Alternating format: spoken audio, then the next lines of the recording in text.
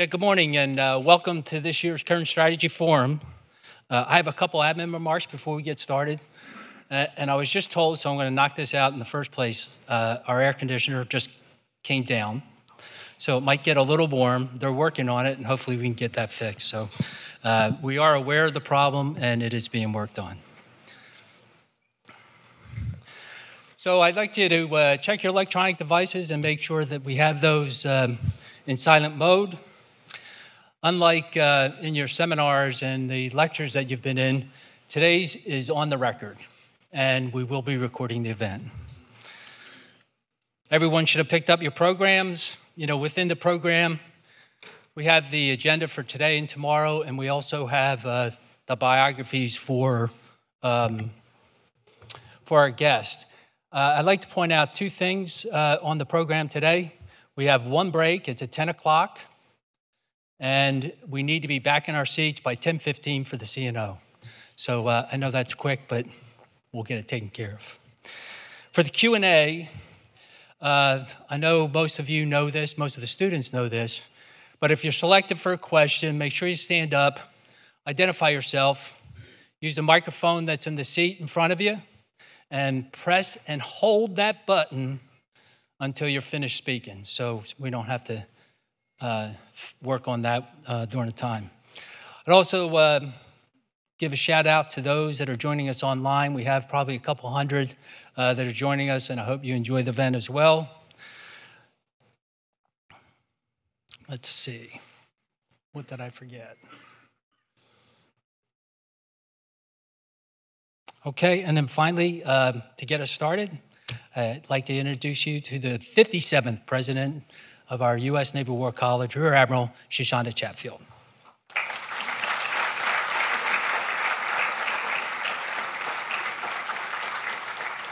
Good morning. Oh, this is fantastic. Welcome to the 2022 Current Strategy Forum. Down here in the front row, I would like to welcome our C&O International Distinguished Fellows. Thank you, Admirals, for being here and for your constant support of our program. Our chairman from the Naval War College Foundation, Phil Bilden, is here with some members of the Naval War College Foundation added to our attendees this morning. Thank you for being here. Our interim provost, Jay Hickey, thank you for being here, and our many faculty members, staff members, and all of our delightful soon-to-be graduates of the Naval War College, our students this year. Thank you for your attendance today. Last year, we were still obliged to conduct the Current Strategy Forum remotely. And there's just a little something special having this hybrid venue and having so many attendees in the room. You look awesome out there, and I know this is going to be a very fruitful discussion. We also have quite a number of guest speakers. So although you've had a full year to challenge all of your previously held ideas, to formulate new frameworks and new ways of analyzing problems, we hope that today our guest speakers will further spark a debate within your intellectual understanding of this material. And I would like to always encourage you, when you are the most sure about the thing you know, to listen the most closely to disconfirming evidence. So I'd like to welcome Mary Sarati, Andrew Krapenovich, Admiral Mike Gilday, who is going to be here remotely. And tomorrow we have a great program with Lieutenant General Charles Hooper and Paul Kennedy. And also remotely, our chairman of the United States Marine Corps, the RCMC, will dial in to us. Panelists today are Aaron Friedberg, Emily Goldman, Toshi Yoshihara, Andrew May, Michael Beckley, and Oriana Schuyler-Mastro. So just a word of thanks to the Naval War College Foundation.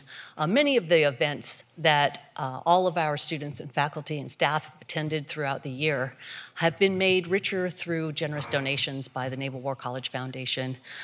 We are grateful.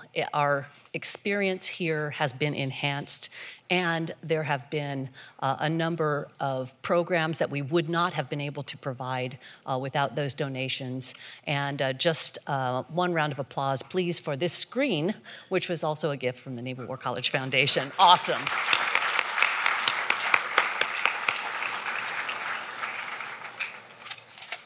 And then I also want to give a shout out to our events, audiovisual and public affairs and graphics teams who worked together to prepare for this event. There's a lot of moving parts. I hope that you don't notice them, but I hope that you notice the effort that has gone into organizing this event. And of course, for Professor Mike Sherlock, who gave the announcements this morning and has been working on this for just about a year, I want to say thank you, Professor Sherlock. This is going to be a great day. So welcome to the 71st Current Strategy Forum. I'm honored and excited to kick this off from the podium in a room full of people. It's an important discussion that we're going to have about the strategy of the United States. For the past 71 years, Current Strategy Forum has allowed our nation's public servants, scholars, and senior military officers to join our college faculty and students in a discussion that encourages a wide-range debate on national and international security. This year's theme is Net Assessment, Great Power Competition. This topic is more relevant than ever, as in the last 3 months, we have witnessed the Russian invasion of Ukraine, as well as continued and heightened tensions with China. This year, we will explore historical examples of the practical value of net assessment and how we can apply those lessons to current challenges with Russia and China, particularly in their desire to replace the current liberal international rules-based order that they believe advantages the United States and allies and disadvantages them. With both of these threats, maritime power will be essential to any strategy to counter aggression. As our nation faces new challenges, our students will shoulder greater responsibilities as the world around us changes. The United States and our allies continue to be confronted by threats from Russia, Iran, China, and North Korea. Meanwhile, violent extremist non-state actors continue to threaten our security. Our alumni will be called on to lead organizations to discover opportunities and to solve problems to overcome those challenges. Here at the Naval War College, we are engaged in very important work of informing today's decision makers and educating tomorrow's leaders. We are preparing our students to overcome the challenges that they will face. The Joint Chiefs of Staff, in a directive on talent management and officer education, informed us that we can no longer rely on numerical superiority, no longer rely on technical superiority, that we're going to have to work harder to outthink our adversaries. And so here at the Naval War College, we hope that we have been successful in expanding the intellectual capacity of all of our students, our joint, civilian, and international military students, to achieve a cognitive advantage in that space. Our objective, whether it's here within our historical buildings or whether it's at our sites globally, is to deliver excellence in education, research, and outreach, and to build enduring relationships with our alumni and our partners. We know that after a year here, you are prepared to think critically and to creatively apply military power to achieve the desired ends. My challenge to you today is to stay in the room. And I mean mentally, because I know it's the end of the year here, and I know that there's a lot of things competing for your attention. Maybe you're organizing your move. Maybe you're thinking about the drive or the flight. Maybe you're thinking about the next duty station. But I'd ask you to stay in the room, and with all that you have known from your experience and all that you have learned here this year, to think about the new concepts that are being presented so that you can, when you leave, integrate these concepts and innovate when you are thinking about the solutions that you'll employ. Thank you all for joining us for this current strategy forum.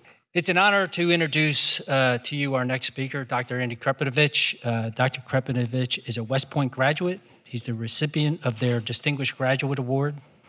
He had a distinguished career in the Army, serving 21 years as an air defense officer, and while on active duty, he graduated from the Naval War College and then attained his PhD from Harvard. He served on the personal staff of 3 Secretaries of Defense and served in the Office of Net Assessment for Andy Marshall. After his service, he served as the president of one of the EC's most prominent think tanks, the Center for Strategic and Budgetary Assessments, for 23 years. He's now president of his own consulting firm, Solarium LLC. He serves on numerous boards and commissions, including the chairman for the CNO Executive Panel. Dr. Krepinovich has published numerous books and articles, including Army and Vietnam, 7 Deadly Scenarios, The Last Warrior, and we're looking forward to his next, A War Like No Other. So please join in welcoming Dr. Andy Krepinovich.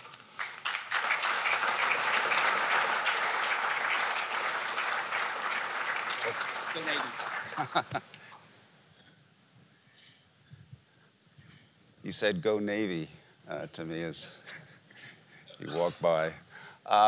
First of all, delighted to be here. Second, congratulations to all you graduates. As Michael said, having been here myself, I know it's not the easiest year intellectually, but it certainly is one of the most challenging, and from my perspective, one of the most rewarding. And speaking of great power competition, I graduated so long ago that the Cold War was still going on. And the Army sent a small group of us, and I like to think it was some of the best and the brightest at the time. And in a sense, it was. One of my colleagues that year who graduated less than 3 years later was the military assistant to the Vice President of the United States. Another went back to head one of the academic departments at West Point and was such an acknowledged expert in his field that he actually taught an elective here as a student during our time. And then there was another guy who ended up being Vice Chief of Staff of the Army. And of course, finally, there was me. 8 years after graduating, I retired as a lieutenant colonel. So some of us got it, and some of us didn't. Want to start with a quote from an Army guy that kind of echoes Admiral Chatfield's observation. We need reinforcements, and you people are it. This is from President Eisenhower, who also had a military career, I understand, before becoming president. When you think about strategy and you think about operational planning, he ran war plans for General Marshall just before World War I began. The hardest kind of work from the finest available staff officers. That's what we need. That's what this military needs right now. Real hard work, sustained intellectual effort from some of our best officers and commanders. Not only staff officers, but commanders. And that's what hopefully you're going to give us in the coming years, because as I go through my presentation, I think you'll see why. So, when I think of the War College, I think, if you're talking about the arsenal of democracy, it's not just weapons, it's the intellectual arsenal that we bring to these problems. And again, it starts here to a great extent when you're talking about senior command, senior staff.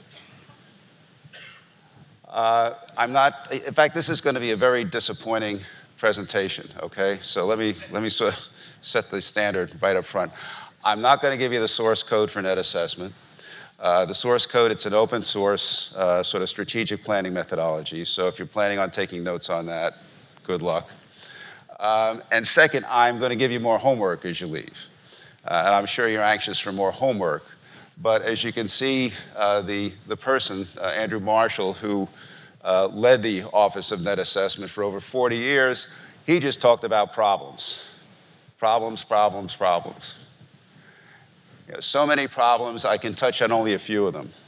There's so many problems, I'm going to try and share with you some of the problems I see, some of the problems that frustrate and vex me, in the hope that as you go forward into senior positions of command and staff, that you'll keep these problems in mind.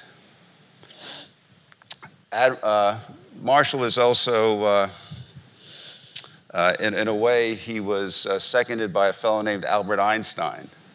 Einstein said, if there was a catastrophe and somebody had a problem I needed to solve, to save the world, for the first 55 minutes, I would work to define the problem and spend the last 5 minutes solving it. Marshall used to say, basically, how do we think about the problem? What are the key problems? It's sort of diagnosis. If you're a doctor, you want to get the right diagnosis. The prescription becomes a lot easier if you can come up with a correct diagnosis. So what are the problems that we have to focus on? And again, that's going to be the subject of a lot of what I have to say today. Dr. Surratt talked a lot about preparing for Europe. That's absolutely a problem. There's also, as I'm going to speak about, primarily the problem or the issue of China. Strategy is about making choices. It's about setting priorities. And she made her pitch for Europe. I'm going to make my pitch for Asia. In net assessment, and again, you have George Kennan here and George Marshall at the beginning of the last great power competition, the beginning of the Cold War. Here we are back again at the beginning, the early days of a new great power competition. Only this time we have two great powers, not one, that we have to worry about. In net assessment, you'd say, well, how do we choose between the two? And a lot of times you use metrics, or you try and identify what are the factors that would determine which way you would go, which priority you would set. So I came up with four. Which revisionist power, Russia or China, has the greatest military potential in the near term or the long term? Because this is an open-ended competition. This is not some campaign that's going to be over in 3 months or 6 months. Which theater of operations do we lack strategic depth? Where is this problem the most severe? Where, if we got pushed out, would it be hard for us to get back in? Would it be the Balkans, or would it be the first island chain, for example? What theater of operations are great power frontline allies at risk? If you look at Asia, I would argue that Japan is a frontline ally. I don't want to be cruel, I don't want to be mean, but Japan carries a lot more weight than any ally we might temporarily lose in the forward states in Eastern Europe. And then finally, which theater of operations are U.S. allies less capable of mounting an independent defense if the United States were not to put the bulk of its weight into that particular theater? And I come up with, it's almost like a slot machine. You come up with the cherries. I come up with the flag of China in every instance. Certainly, I think they have the greatest potential in the near term and long term. We talk about trying to get back into the first island chain. Japan, the Ryukyu Islands, Taiwan, the Philippines, if we were to lose those islands, how to get back in relative to losing part of Eastern Europe and then having Central and Western Europe to base the counteroffensive. Great power frontline ally at risk, I mentioned Japan. Allies least capable of mounting an independent defense. If you look at GDP, if you look at manpower, if you look at resources, and if you look at the fact that NATO is at least a coherent alliance, I think, again, the case is more difficult in Asia than in Europe. So perhaps the next current strategy forum will be a debate between myself and Dr. Surratt, although I don't envy it because she's awfully persuasive. I was getting nervous. So here are four kinds of problems. Four kinds of problems I want you to think about, I want you to take with you. problems in scale, problems in form, temporal problems, those relating to time, and then operational problems. So here's your homework. So scale. The means and the ends, right? Strategy is about linking ends and means. The ones that are highlighted in red are ones I'm going to focus on a little bit. We also have issues in terms of manpower, technology, and allies, as Admiral Chatfield mentioned. So there's a little cartoon there. But what I really like you to look at is this slide here. If you look at GDP, which is only one measure of a country's military potential, you see that since we became an active world power, no great power rival, no combination of great power rivals has exceeded 40% of our GDP. China right now, 70.3% according to the World Bank figures. This is currency exchange rates. It's not purchasing power parity, because if you went that route, they'd actually have, by some accounts, a greater GDP than the United States. And if you add in Russia, and this is another argument for why it's why it's China, not Russia. Russia economically, despite they punching well above their weight, if you look at their economic growth projections in China, again, the stone falls on the side of China.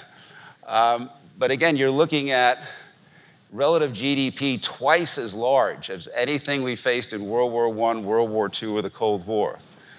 So the military potential that we could come up against is quite a bit more formidable, even historically speaking. And I would second Dr. Sarade's point about the need to study history for clues and lessons. Okay, so we've looked at the scale of the challenge that could be posed to us. What about us? Oops. Okay, the CBO just came out with its long-term projections on May the 25th. I know you were all excited about it. You rushed out to your mailbox or your email inbox, and it was there. The projections are worrisome from our point of view. If you look at, for example, the fact that security challenges are growing in scale, the amount of resources, both absolutely and relatively, that we seem inclined to put against meeting that challenge are likely to decline. During the Cold War, we spent about 7.5% of GDP on average on defense. Now we're at 3.2, according to CBO. Projection is we're going down to 2.7, which is about a third. So as the GDP of the threat doubles by historical standards, we're cutting by 2/3 our investment in defense to meet that challenge. Again, one metric. And Paul Kennedy's going to be here tomorrow. He became famous by writing about the dangers of imperial overstretch. This is entitlement overstretch. We're not going to become economically insolvent because we're spending too much on defense, at least not according to these metrics in our Cold War experience. And if you look at net interest payments, in 2015, the last year of the Obama administration, there were $230 billion. Now they're $400 billion, projected to almost triple by the early 2030s. And then there are other ancillary problems, such as state and local unfunded pension liabilities, $5 trillion. And then the Washington Post, by the way, checked their editorial section yesterday.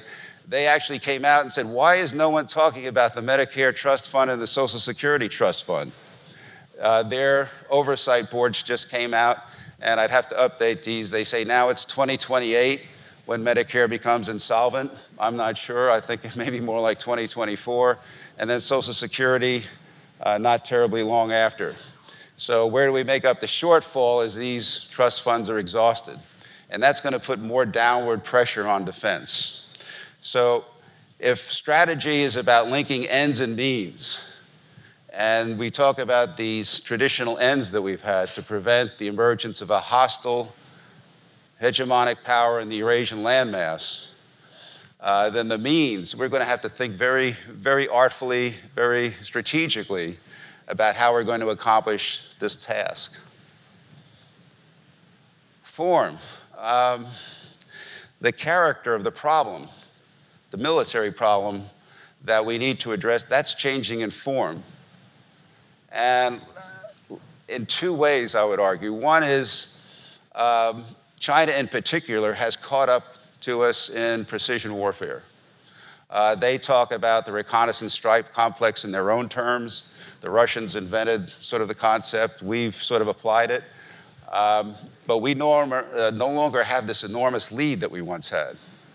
So how do we, they've been thinking about how to deal with a great power, the United States, that has this capability for about 30 years now, while we've been distracted by a lot of other requirements and contingencies and campaigns and so on.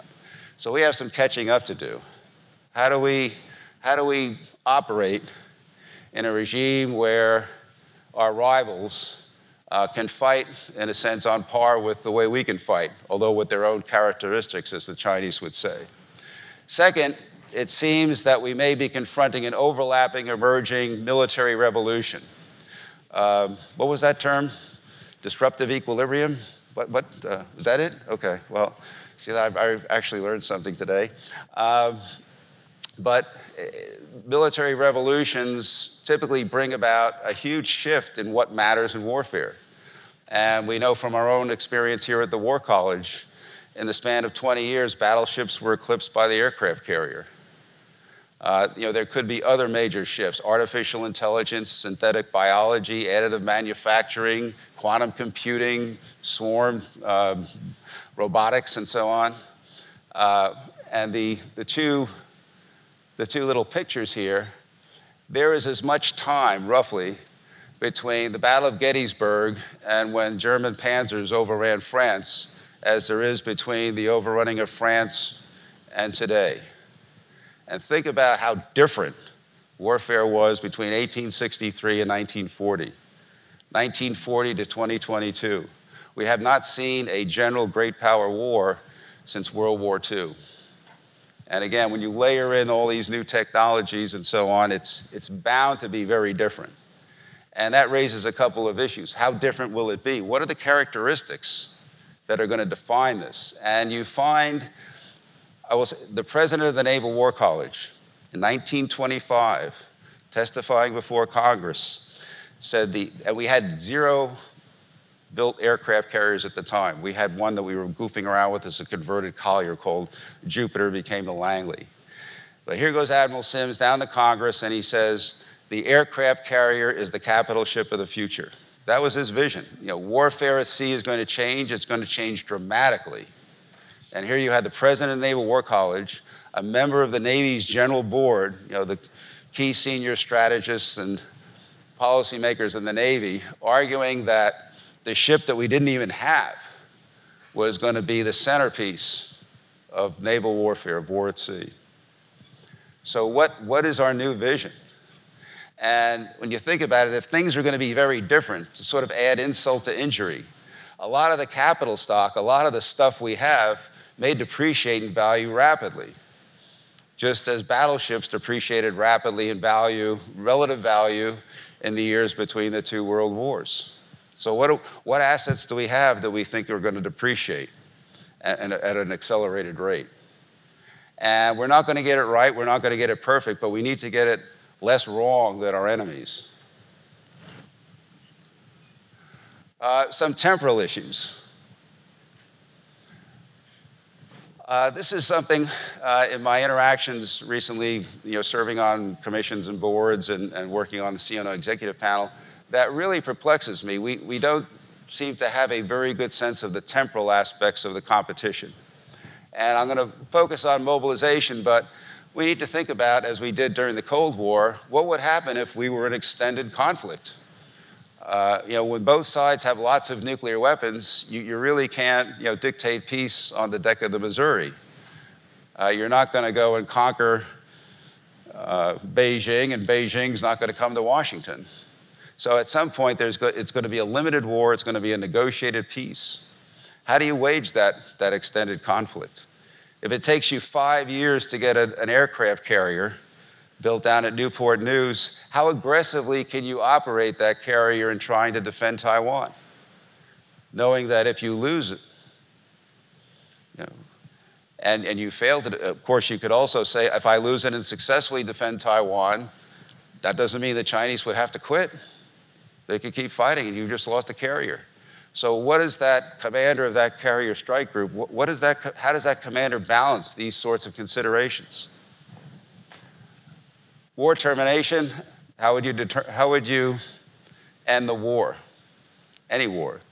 General Sherman used to say he was for a hard war and a soft peace. How do you end the war in such a way that you're not setting up the conditions for another war? Or a war where you win the war but you lose the peace. The one I'd like to talk about, though, in terms of temporal planning factors, is this issue of mobilization. I will shake the hand of anybody who can tell me what those contingencies mean. 2-4, 10-14, 21-30. Anybody out there? All right, I know something you don't. 1 year after I graduated, I was assigned as a major as the military assistant to the Secretary of Defense for special projects. One project was to oversee the creation of what was called the posture statement, the annual report to Congress. This thing was soup to nuts. It started out from a description of our interests, the threats to our interests, our deployments around the world, things like mobilization. It ran typically between 200 and 300 pages. After the Cold War, that sort of went away. And now we have the National Defense Strategy. And in 2018, the summary of the National Defense Strategy was about 15 pages. I will tell you that, and Eisenhower also said this, plans are nothing, planning is everything. And what he meant was, and what I learned in being the editor-in-chief for this document, was the thinking process that went into putting together the posture statement, this comprehensive statement that had to be mutually supporting in terms of the way it integrated everything from strategy and policy to the defense program, budget, manpower requirements, and so on. That required a lot of hard thinking by people in the Pentagon. And now we're down to 15 pages. This chart was in the posture statement back in the late 80s. This is how we saw the military balance in terms of ground forces between us, NATO, and the Warsaw Pact. And there's a footnote here because a lot of factors went into it. Going back to the Marshall quote I showed you, there were a lot of factors that went into coming up with that. And so you have this range of sort of this band of, in the dark sense of where we might be in terms of the overall balance, and the lighter band that had to do with mobilization after a month's time to gear up forces. I haven't seen anything like this for the Western Pacific. I haven't seen anything like this for Europe. I don't know why. I will tell you that these studies had a material impact on our defense posture. I will also shake the hand of anybody who knows what POMCUS is. Okay, when we looked at these mobilization rates, there was a point where there was a sort of a spike that favored the Warsaw Pact. And the way we hammered down that spike was POMCUS, Prepositioned Overseas Materiel Configured to Unit Sets. A very long-winded way of saying we put entire divisions worth of equipment in Western Europe, so all we would have to do is fly in the troops. And that way we could accelerate the mobilization process. So again, a lot of hard thinking here on temporal factors. Mobilization, extended conflict.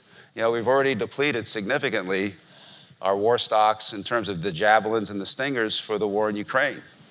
I think it's a good idea, but you have the head of, for example, Lockheed Martin that makes javelins saying it's going to take 3, 4, 5 years before we can refill what we've just sent to Europe. So there, again, strategy is about making choices and setting priorities. But we have to figure out if we're going to be even a pale shadow of the arsenal of democracy, how we're going to make up the shortfall. So let's go on to operational issues, because this is one of my favorites. Saved it for last. When you have this it's punctuated equilibrium. It's not disruptive equilibrium. Right, Mike? Yeah, okay. When you have this punctuated, when things become very different, when we're faced with a very different geostrategic problem, a very different problem in terms of the scale of effort and problems of the form of conflict. You're going to have to think very differently about how you fight. And the hidden implication is you're going to have to think very differently about the defense program and what your defense program priorities are. Because it seems difficult for me to accept that the programs that we developed over the last 10, 15, before we actually said we were in a great power competition, actually from 1991, you could argue, all the way up to the last 4 or 5 years, that somehow that program, only slightly modified, is just what we need for China or just what we need for Russia. Really hard to accept that. So you have war's character changing profoundly, a lot of uncertainty as to what's going to work or what isn't, what capital stock is going to survive and be valuable and which isn't. So whoever gets it right, whoever figures out what the new mix is, what the new way of fighting is, to squeeze out maximum effectiveness from the situation and the military capabilities that we can generate, is going to be at a big advantage. And one of the problems I would like to see examined along these lines is, how do the Chinese see themselves fighting? And how do we see ourselves fighting? What are our operational concepts? How do we think we're going to wage these campaigns? And again, Dr. Surratt helps to know history, because in 1939, the Germans never used the word blitzkrieg, but that's basically what we said they came, mechanized air-land operations. And the French had come up with something called the methodical offensive. Two very different ways of fighting. It's very asymmetric. And if you were a commander or you were a staff officer, you would say either they're both going to be really wrong or one of them's going to be really wrong, because they both can't be right. They both can't be right that this is the best way we're going to fight. And if that's the case, you better figure out what you're going to do if you're wrong. I mean, this is a big bet. You're almost betting the security of your country. And you're doing it under conditions of high uncertainty, because everything's changing. Different problems, different technologies, different capabilities. So once we figure this out, it links how we fight. It sets up a whole new set of defense policy and budget priorities. You could also say it also sets up a new sense of our global posture. What are the important places to be? What are the important bases that need to be enhanced or perhaps divested? Because again, money's going to be scarce. So you have the blitzkrieg example. This is a little map that shows what some of our maritime forces were thinking about and how they were thinking about fighting during the Cold War. The Marines, the maneuver warfare doctrine, they had actually Pomkis positioned in Norway.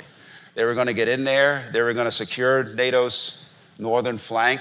And you might be able to see in the map here, they were going to actually run some air patrols and support some submarine operations up beyond the Greenland, Iceland, UK gap. And here you have, again, what the Navy calls the maritime strategy and the outer air battle. A very detailed sense of how we were going to fight.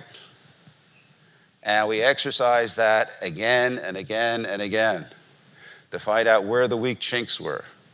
And the people who do that, or did that back then, were people who were sitting in your seats once upon a time. Okay.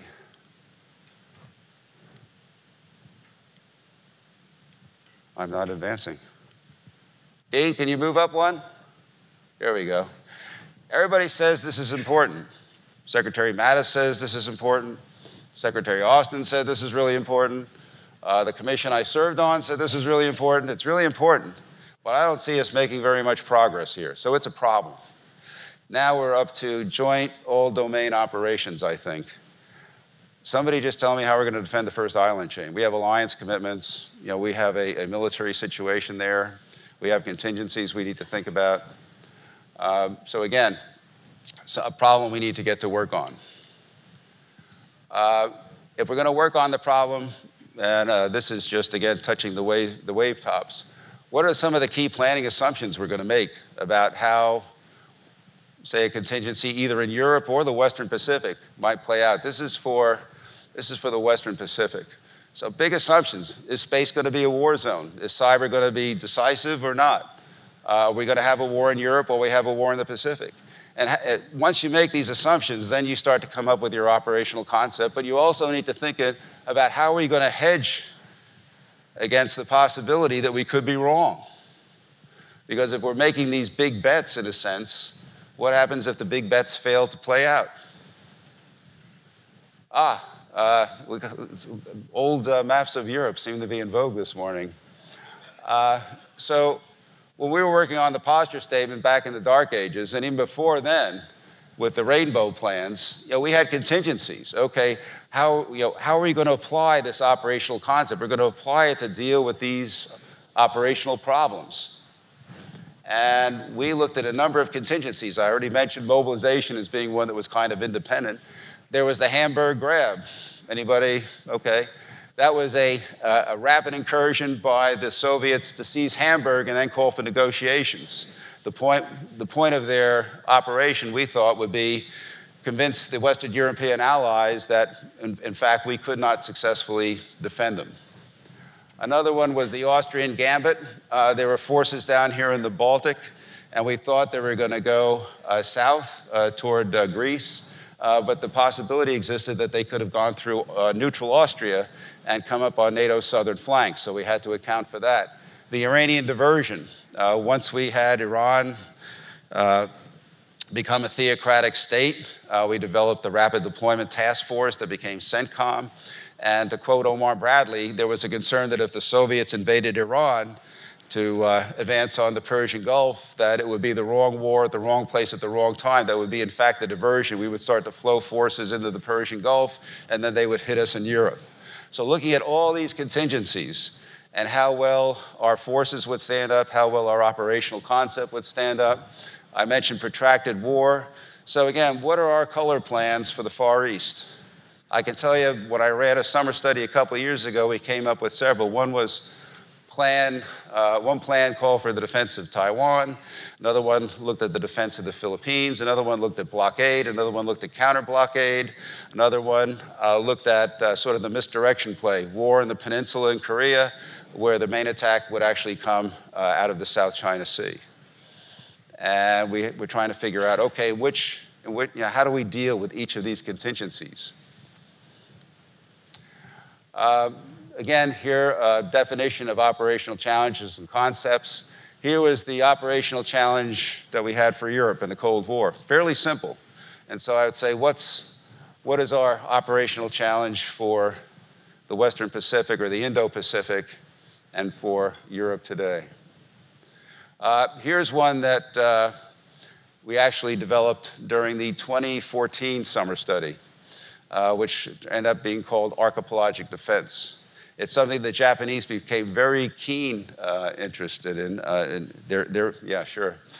They became keenly interested in. And I've had a lot of conversations with the Japanese about this. And I should not have, because you should be doing a much better job than any summer study could have done in terms of developing something that they'd really want to talk about. Okay, penultimate slide. Trying to put some things in perspective. I've had people tell me, whether it's archipelagic defense or mobilization, some of these other things, we can't do this. Well, you're right, you can't do it right away. But remember, you're in an open-ended competition. We have no idea when we in Russia will resolve our differences, where we and the Chinese will resolve our differences, so we have to keep our guard up, our defense is strong, and this is going to play out over time. But we've been in this situation before to some extent. If you go back to 1947, we were in an open-ended competition with the Soviet Union. The American people, World War II, they were focused on domestic issues just as they are pretty much now. There was no NATO alliance. We don't have any grand alliance in the Western Pacific. A lot of our prospective allied partners were exhausted. Then it was the war. Now you could argue pandemic and some of the financial shocks that came out of it. A lot of people a lot of prospective allies were uncertain over what our true intentions were. Were we going to retreat back into isolationism, or were we going to remain an active global power? I've had one senior Japanese official say to me, when are you going to get your head in the game? What are your intentions?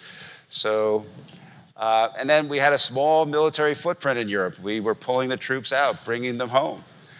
We started building up again only after the invasion in Korea in 1950. So small military footprint, despite all the talk about rebalancing and pivoting and so on, still lack the kind of military forces I think we need to effect a stable military balance in the Western Pacific. And then strategy is not a sometime thing. The national military strategy, the national defense, it's not something you do every 4 years. The environment is too dynamic. It's changing constantly. Strategy is not a sometime thing. It's an all-the-time thing.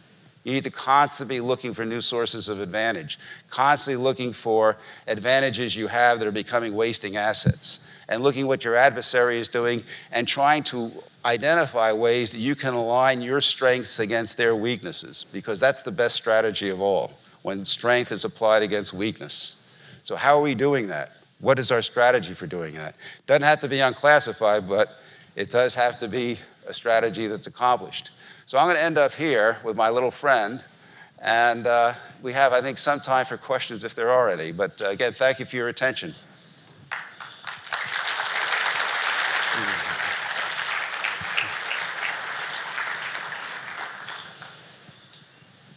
All right. Anybody?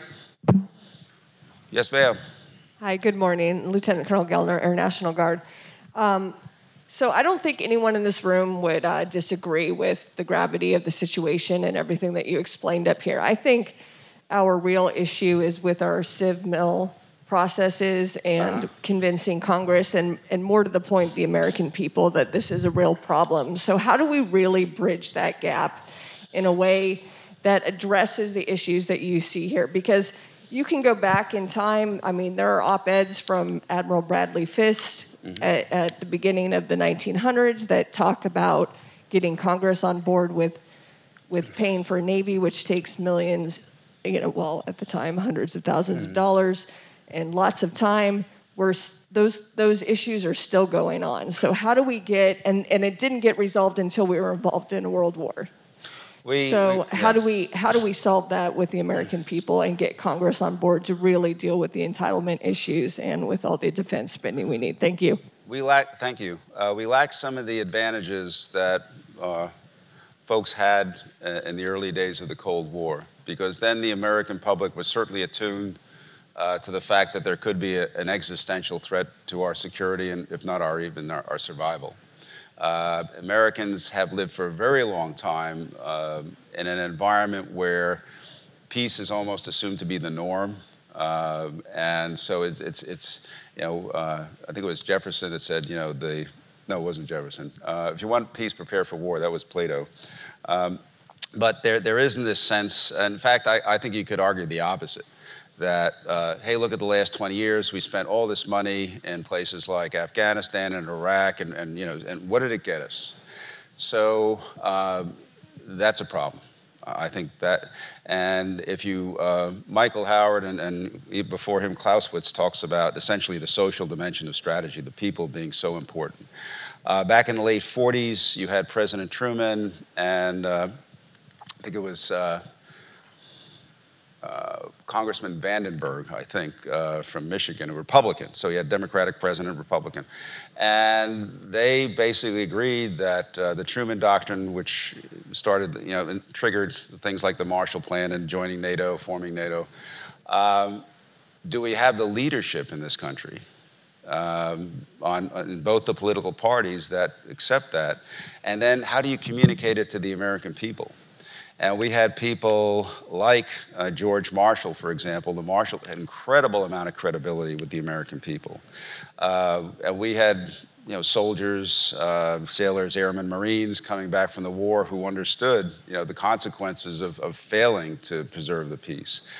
I think that if you look at, Sir Michael Howard talks about the 4 dimensions of strategy. I think all 4 dimensions are trending away from us: the logistical, the technological, the operational, and the social.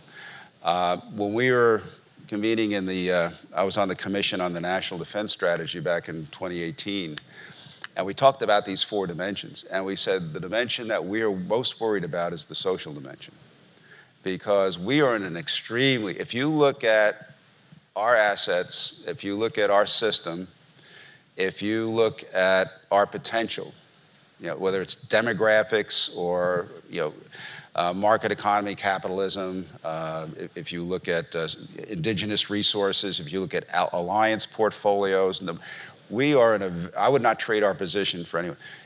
As Pogo said, we're our own enemy. And so somebody somehow, before a catastrophe happens, needs to communicate that effectively to the American people. And I think that is our biggest challenge right now. That's an excellent question. Anybody else? Okay, yep, I think we are. Well, thank you again very much. Appreciate it. And again, good luck.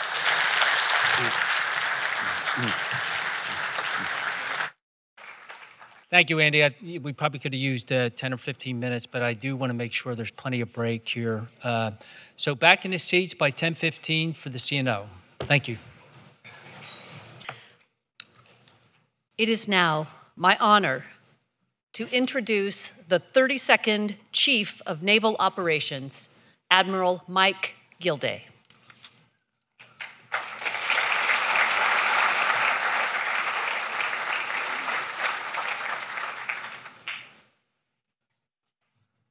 Thanks so much for the intro, and thanks so much for inviting me to speak with you for a few minutes today. I thought what I'd do with this 45-minute segment is carve out about 20 minutes or so for remarks, and then dig into the Q&A, where I think we'll get some of our best dialogue and hopefully insights for the audience. I understand that the central theme of this year's conference is net assessment on great power competition. And so what I thought I'd do is to give you maybe an understanding of how I view my role as a Chief of Naval Operations in both developing and employing the force. And I say that because I think both of those 2 aspects are important and they're very complementary. And so I have two overarching roles. So as a service chief, as the Chief of Naval Operations, I'm responsible for developing as well as maintaining, training, and equipping the force. And so the force that I develop actually then gets employed under my Joint Chiefs of Staff hat. And so the development side is the CNO, and then as a member of the Joint Chiefs, the employment side. So if we break that down into ways, means, and ends, with respect to developing the force as the Chief of the Navy, the resources, of course, are the fiscal resources that I have to use. So that's really the means. The ways is really naval force design and the concepts that govern that. So for us, it would be distributed maritime operations in conjunction with the Marine Corps' EABO, or Expeditionary Advanced Basing Operations, as well as their LOCI, littoral operations in a contested environment. So those concepts help then shape the ends as a service chief, and the ends are forces and capabilities. Those forces and capabilities, if I move over to the employment side as a Joint Chief, then become the means, right? The ways, or the how, is really campaigning. And that comes out of the new National Defense Strategy that I know that you'll be discussing this week. And then in terms of the ends of the force employment, or the joint, the employment of the joint force, come down to deterring strategically, deterring aggression conventionally, and then defending the homeland. So in other words, the force that I have to employ informs, and how I'm going to employ it informs what we're actually going to design and build. And that's really important as we think about campaigning in the direction of the National Defense Strategy. The National Defense Strategy, obviously very cited on China. And I believe that for me as a service chief, and actually I like to speak about not only the Navy, but the Marine Corps and the Coast Guard, that really the maritime value proposition that I think about is that the United States is obviously a maritime nation whose vital interests are firmly tied to the sea.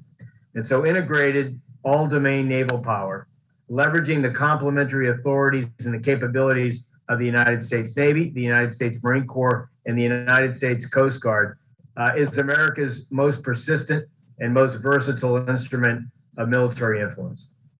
We're able to conduct rapid response and self-sustained operations globally as the naval services advance prosperity, security, and the promise of a free and open rules-based order. So that's kind of that comes out of the Tri-Service Maritime Strategy as our maritime value proposition that we have in mind as the three service chiefs get together to decide the force that we're actually going to field. If I could speak about distributed maritime operations just for a moment.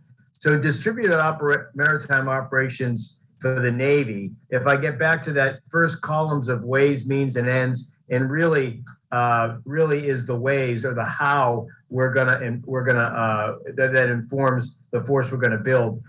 Distributed maritime operations is really a paradigm shift. And that thinking began about 5 to 7 years ago when we decided to shift away from massing forces to distributing forces across a wide area and then leveraging all 5 domains in terms of how we fight. An example of that is the Marine Corps' contribution to sea control and sea denial actually from the land.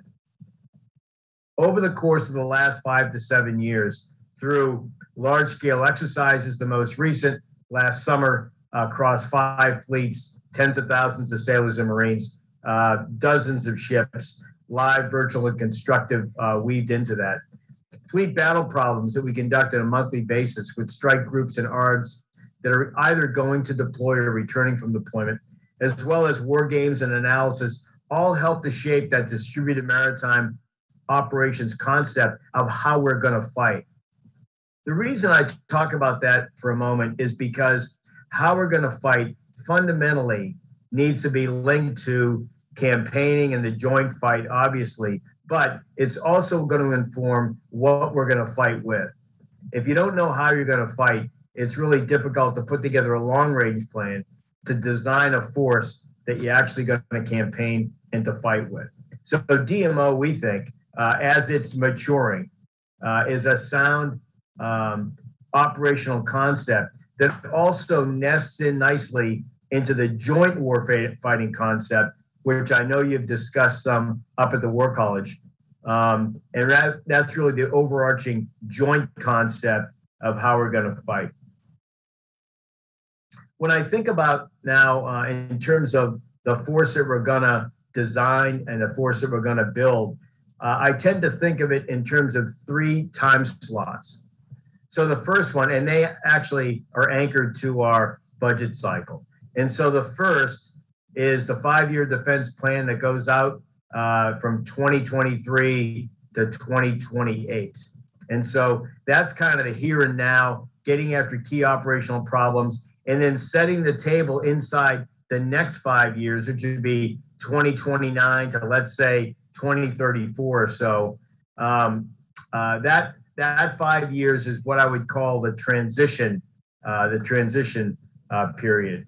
And then the longer range 5 years, which is like out to the mid to late 2030s, that would really be the force design timeframe, right? So that's really the aim point of force design for both the Marine Corps, for the Marine Corps, the Navy, and the Coast Guard in terms of the long range plan that we have to field the force against, first and foremost, against China.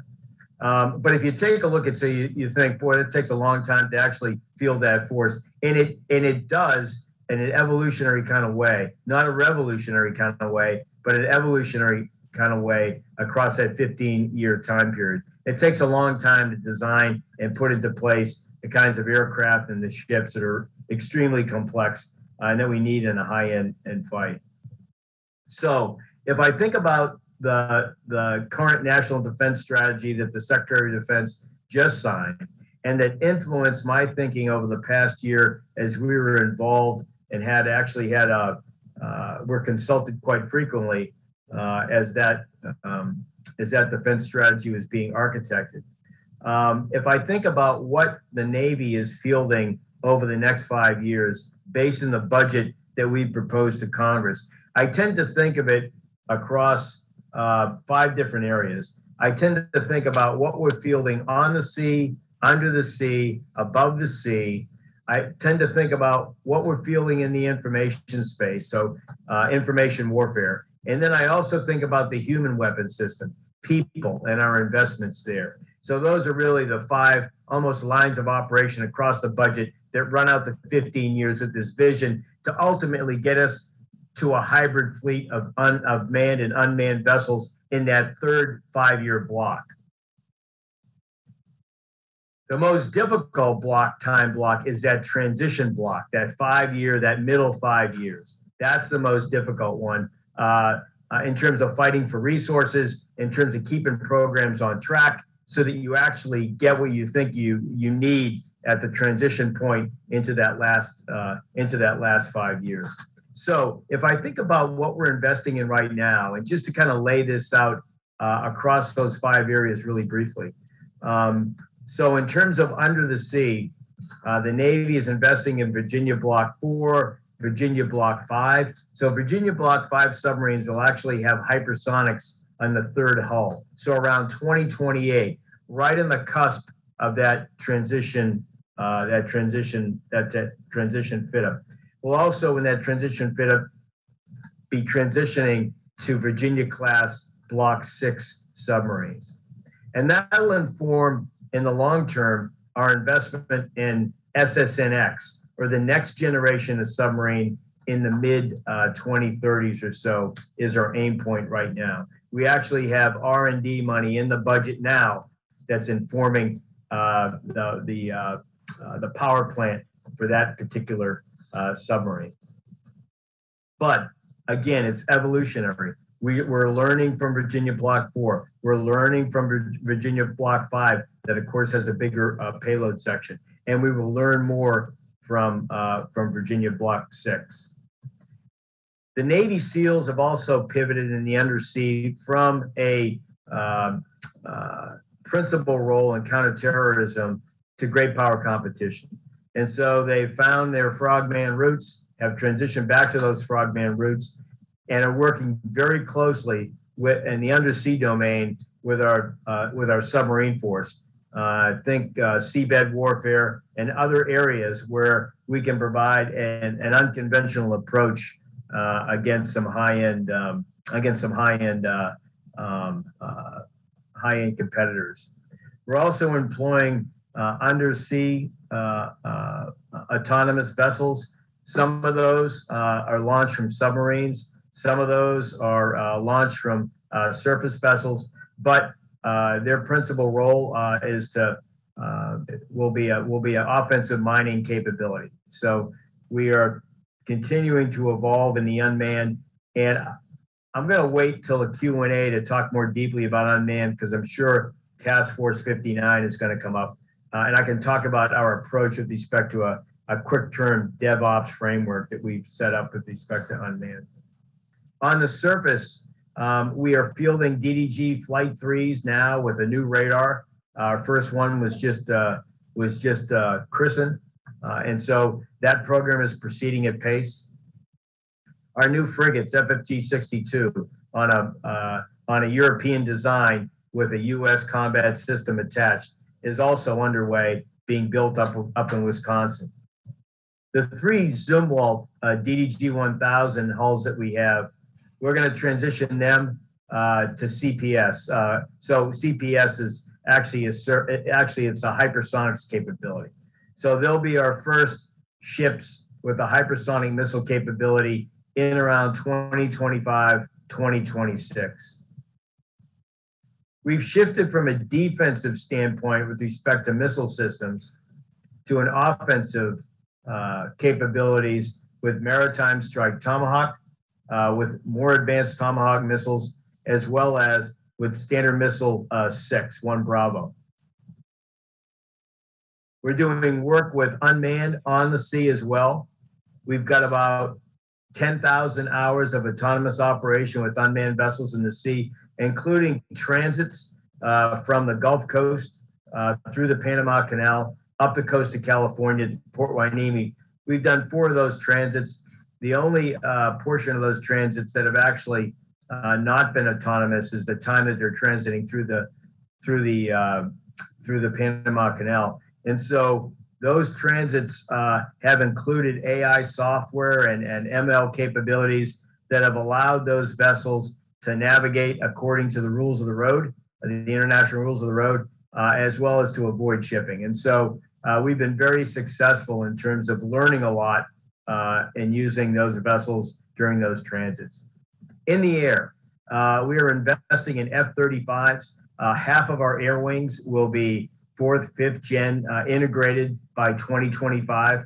More so at the end of the, in that second transition phase of 2029 and 2034. We're also employing MQ-25, which is really our MQ-25 is an unmanned capability that allows us to refuel. Right now, it allows us to refuel our strike fighters as well as the other aircraft in the carrier air wing.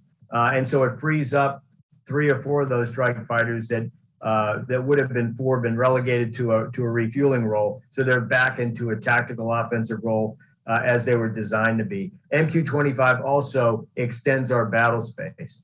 We're also investing in weapons with range and speed. LRASM, JASM-ER, extended range. And so that gives our main battery, which is our carrier strike wing, a much greater punch at a much greater range. MQ-25s, importantly, is really in that transition 5 years, is really our path to the next generation air wing, and think a hybrid air wing of manned and unmanned that we will field in the 2030s. So again, if anything you take away from this approach that we have in terms of our move to the force design of the future, is that it is much less revolutionary and much more evolutionary. We think that you actually have to deliberately go slow in order to go fast. We've learned that through other shipbuilding and aircraft programs that we've had and tried to move ahead too quickly on, and have been disappointed by. In the human weapon system, or with respect to people, I'll talk about a couple of areas that we've really made big investments in. One is Ready Relevant Learning, which moves from an exclusive brick and mortar schoolhouse to a more virtual, to a more hybrid environment that includes virtual. It's getting the right training to people at the right time. So the Navy's framework over the years has been to front load courses to sailors before they get to their ships. Let's say they spend a couple of years in school. By the time they get to their ship, they've forgotten half of what they've learned. And so this is an effort to get them the right information at the right time, tied in with on-the-job training. Live virtual constructive training. This is a way of the future for us in terms of integrated training for the United States Navy. And we'd like to fold in allies and partners into this effort. So LVC, or live virtual, when we did our big exercise in the summer of 2021, it allowed us to tie in ships. Let's say, if I could give you an example, we took the battle space off of Norway and Denmark, and we moved it actually off the coast of Virginia and North Carolina. So conceptually, we had that battle space. And then we had live ships, Carrier Strike Group, we had an ARG as well, that were operating in that battle space. Constructively and virtually, we moved an ARG from Fifth Fleet, so the Middle East, to actually operate in that battle space as well in a virtual environment. We had aircraft that were simulating Chinese fighters and Chinese bombers. So their emissions electronically, the weapons that they carried, all simulated and appeared to be those that belong to the adversary. In terms of information warfare, continued investments in cyber and space. We now have maritime space officers. We have just stood up a maritime space component at Fort Meade, Maryland. We are investing in a first ever information warfare task force in the Pacific under the commander of Pacific Fleet as a pilot.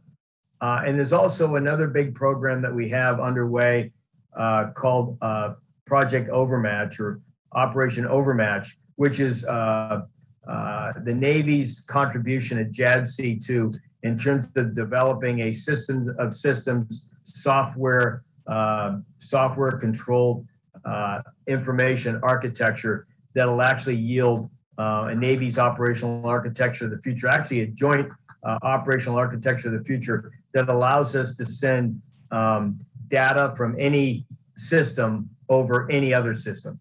We're doing that right now in a series of spirals. We'll go spiral. What I mean by spirals is experiments. We'll go a strike group wide with the new Navy operational architecture in early 2023, and then we'll expand that to fleet wide from there. In the shore, we have big investments going on in our shipyards, which are an important part of our ecosystem in terms of keeping the fleet ready. And so our public shipyards, we have 4 of them, and they service our nuclear-powered vessels. Their dry docks are on average 97 years old. So this is a once-in-a-generation investment in them. And so across those 3 timeframes, this is an evolutionary approach to yield real combat power. If you take a look at my navigation plan, and I'll be putting out an update to it at the end of the month, that navigation plan was intended to do 2 things. One was to focus on key operational problems that we need to solve in this decade of urgency. So some examples of that would be Project Overmatch as an example, to yield a much more resilient and robust information framework or network framework, so that we could tie in unmanned, think about the ocean of things that we're doing with Task Force 59, to tie into that along with our manned platforms as well. Without that, we're not going to be able to move forward through that transition 5 years with unmanned in a robust kind of way. There are a number of other efforts also in the NAV plan. I would also mention our counter C5 ISRT effort, which is classified, but counter C5 ISRT is another way of giving us the ability to outmaneuver the adversary. So in other words, to interrupt his ability to target us and to put weapons on our platforms by interrupting his kill chain. So in other words, blinding the adversary, particularly early in a fight, to put our maritime forces in a position of advantage. So with that framework laid out, that I hope helps you have more informed discussions about the assessment of great power competition, I'd like to just open it up to any questions that you might have.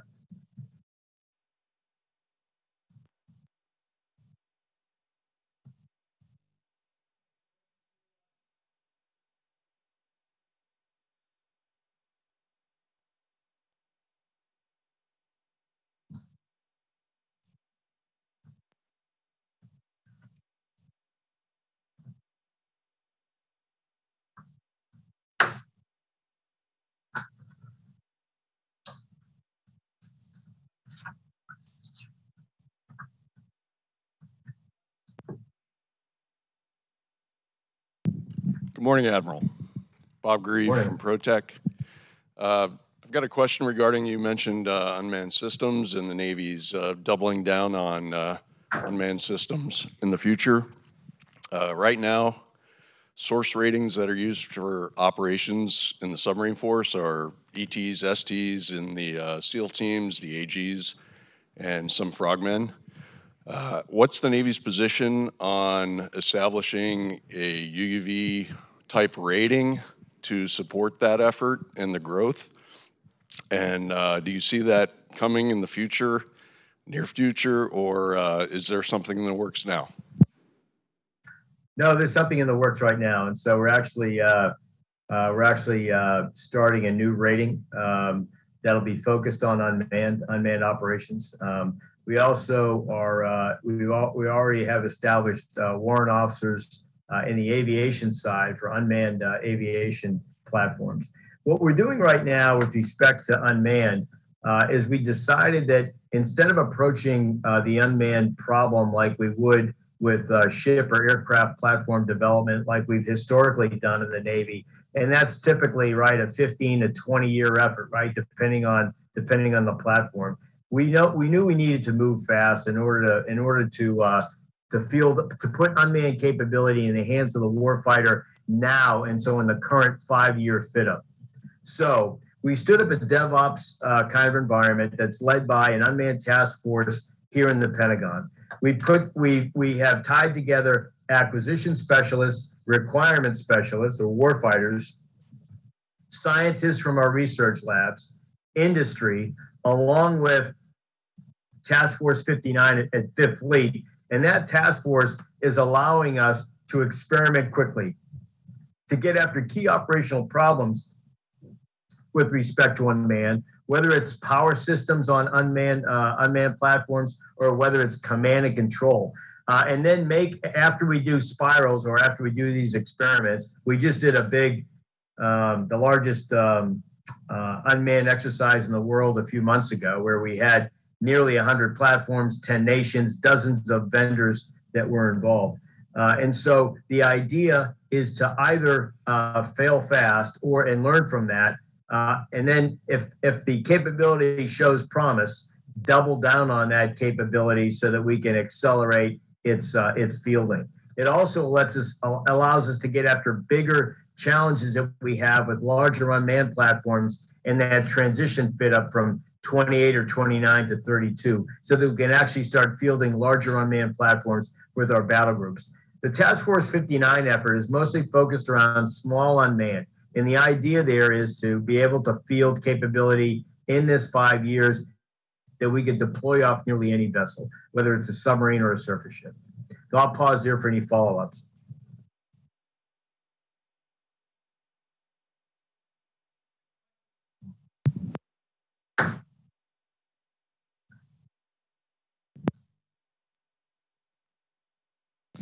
Admiral John Simmons with the Roosevelt Group. As you say, sailors are the most important weapon system in the Navy here, but why, with some of the challenges with readiness, morale, mental health, do they keep 3,000 sailors tied to a ship going a complex overhaul instead of finding ways to either rotate those sailors where they're needed, like in the Pacific, or turn that over to the private sector? My understanding from talking to a captain of an aircraft carrier, you only need about 10%, about 300 people there to be tied to that ship during that 5-year period.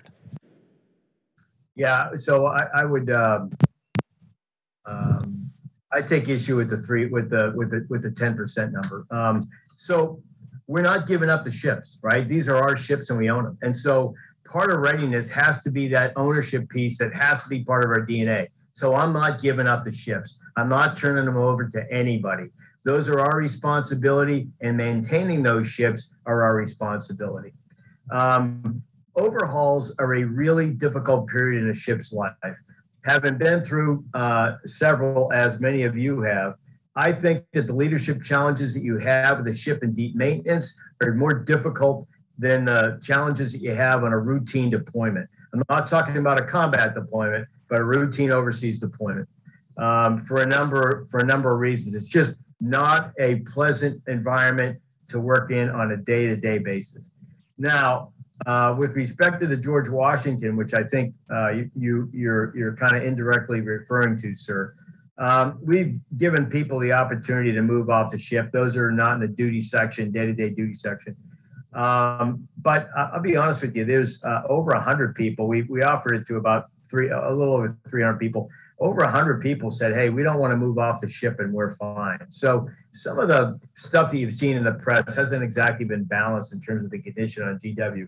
Again, I don't want to say it's not a challenge on there. I've been in the ship. My assessment of the ship is that the leadership team is very strong. I actually found the crew to be upbeat and positive. And I didn't do any pre-stage meetings with the crew. I walked the deck plates myself and met with random sailors. So I would say the other thing I would say to your point, though, of concern is that I have launched an investigation into not only GW but more broadly into our plan for longer maintenance availabilities to really get a better understanding of the manning piece of it, the quality of life, the quality of work piece of it as well, so that we can take a fresh look at what things that we need to adjust. But I think going down to like 10% of the crew, just the reactor compartment alone, you probably need at least that many people. So I'm not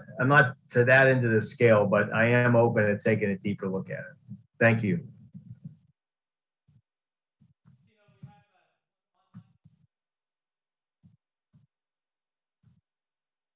Sir, a question from online. Will undersea warfare take over the next naval confrontation rather than warfare on the sea?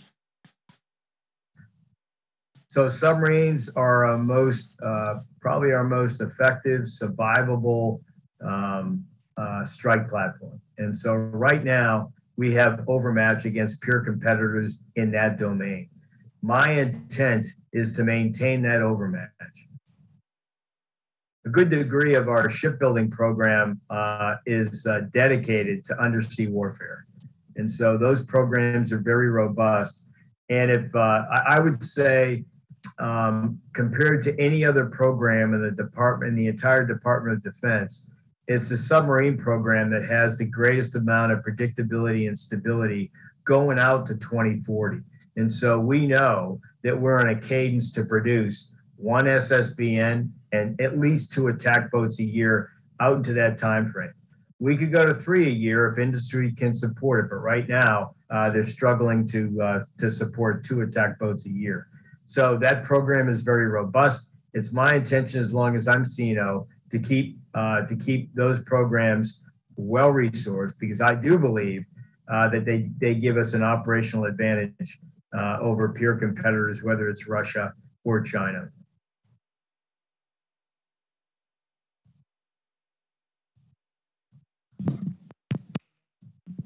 Morning, CNO. Jeff Gage, Navy veteran, currently with Data Miner Corporation. Sir, you described some ambitious and costly programs for your design and development, and the predicate for which is our great power competition that we're describing here. I'd like your assessment, based on your circulation among our fellow citizens in the fleet, your assessment of the American people's understanding of the strategic challenge and their willingness to pay the cost. Thanks. Yeah, so I think that it's improving, and I think that Capitol Hill is a really good lens to take a look at that. The discussions on Capitol Hill in the last couple of years have significantly been elevated with respect to China. The trajectory that China's on, I think, is well understood. The current conflict between Russia and Ukraine has raised concerns as well. People talk about Taiwan, right? Looking at what we're learning with respect to Ukraine and how we can apply that to Taiwan. So I do think that the visibility is improving. Again, I think what I said just a moment ago about Russia, Ukraine has given the American people, a lens through which to kind of self-assess where we are and where we could find ourselves in the future.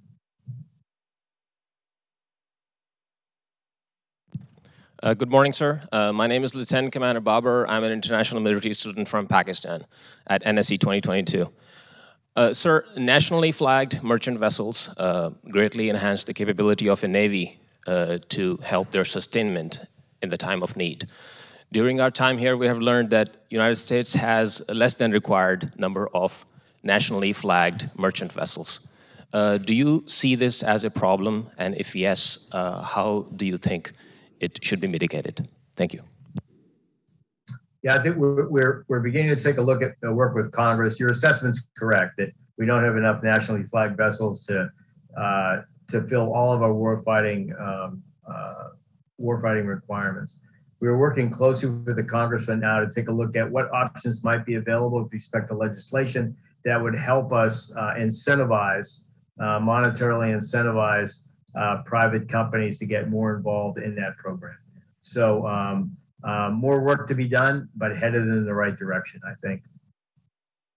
In terms of what the Navy's doing to fill our portion of the gap, is that we have turned to use sea lift. And so we've taken a look at the market. We've done some pretty robust analysis. We just purchased our first 2. We'll probably purchase another 4 used vessels this year. These are vessels that have, let's say, 20 years on them, that probably still have another 20 to 25 to go. We're buying them for anywhere from 25 to 30 million, as compared to a new ship at 300 million or 400 million. So in terms of economics, we think it's a good path forward. We also put these ships in the shipyards for, let's say, another 10 million, and give them a ro-ro capability that gives them a more robust military enabler kind of capability that we need in the fleet. So I would tell you that we're not just standing back and and admiring the problem. We are trying to get at it, and in some unconventional ways.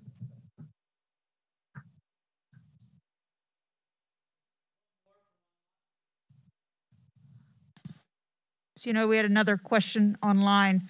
Listening to your description of looking forward strategies, can you talk about the current over-the-horizon anti-terrorism strategies of the current administration given transport time from remote bases or ships? Can this work?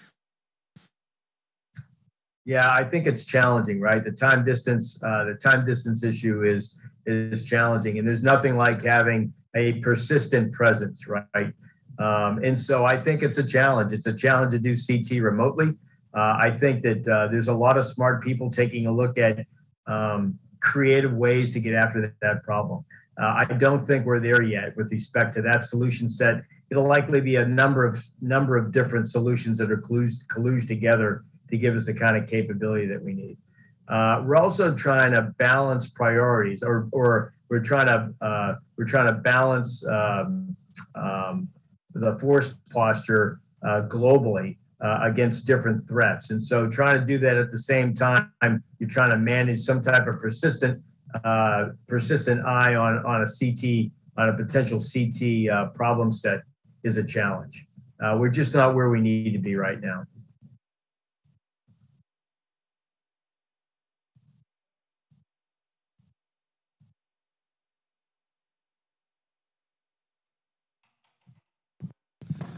Sir, Lieutenant Colonel John Culpeper, U.S. Army. So you spoke highly of live virtual constructive training.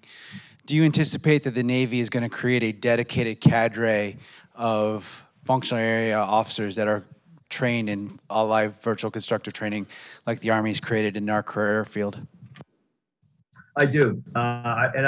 So right now we're leveraging people, particularly in the information warfare community, to help with that problem. We're also leveraging technology that's already available in the gaming community, centralized really in Orlando, Florida.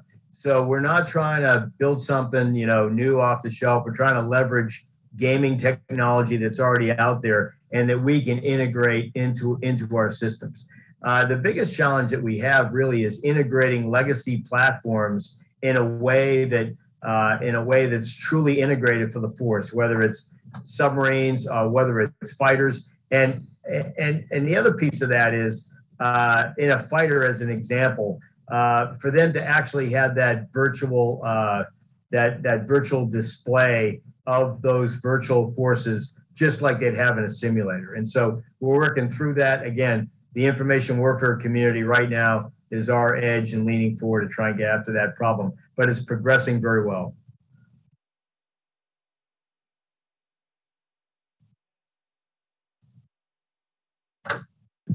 Sir, Lieutenant Colonel B.G. John, U.S. Army. Sir, as a service chief, what keeps you up at night? What do you worry about the most? Yeah, it's the day-to-day stuff right now.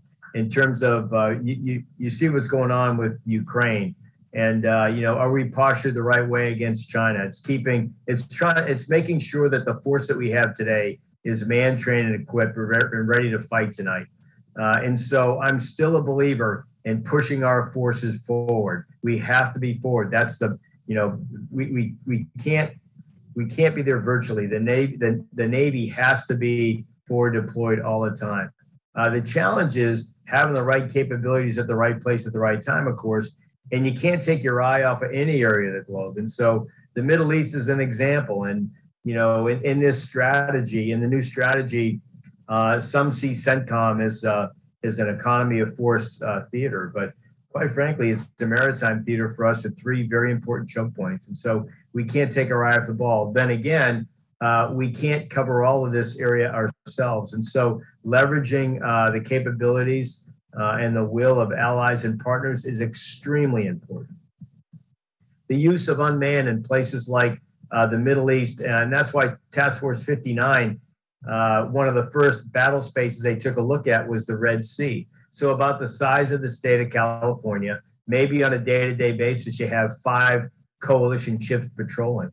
Think about patrolling the state of California with 5 police cars. You know, it's a no-win situation. So leveraging unmanned, leveraging sail drones, leveraging unmanned in the air over that battle space, and tying that back into operational centers where we're leveraging microprocessing at the tactical edge. Think applications like on your phone to make sense of the data that we collect has been revolutionary, I think, and as informing, again, the path around unmanned and where we need to move faster.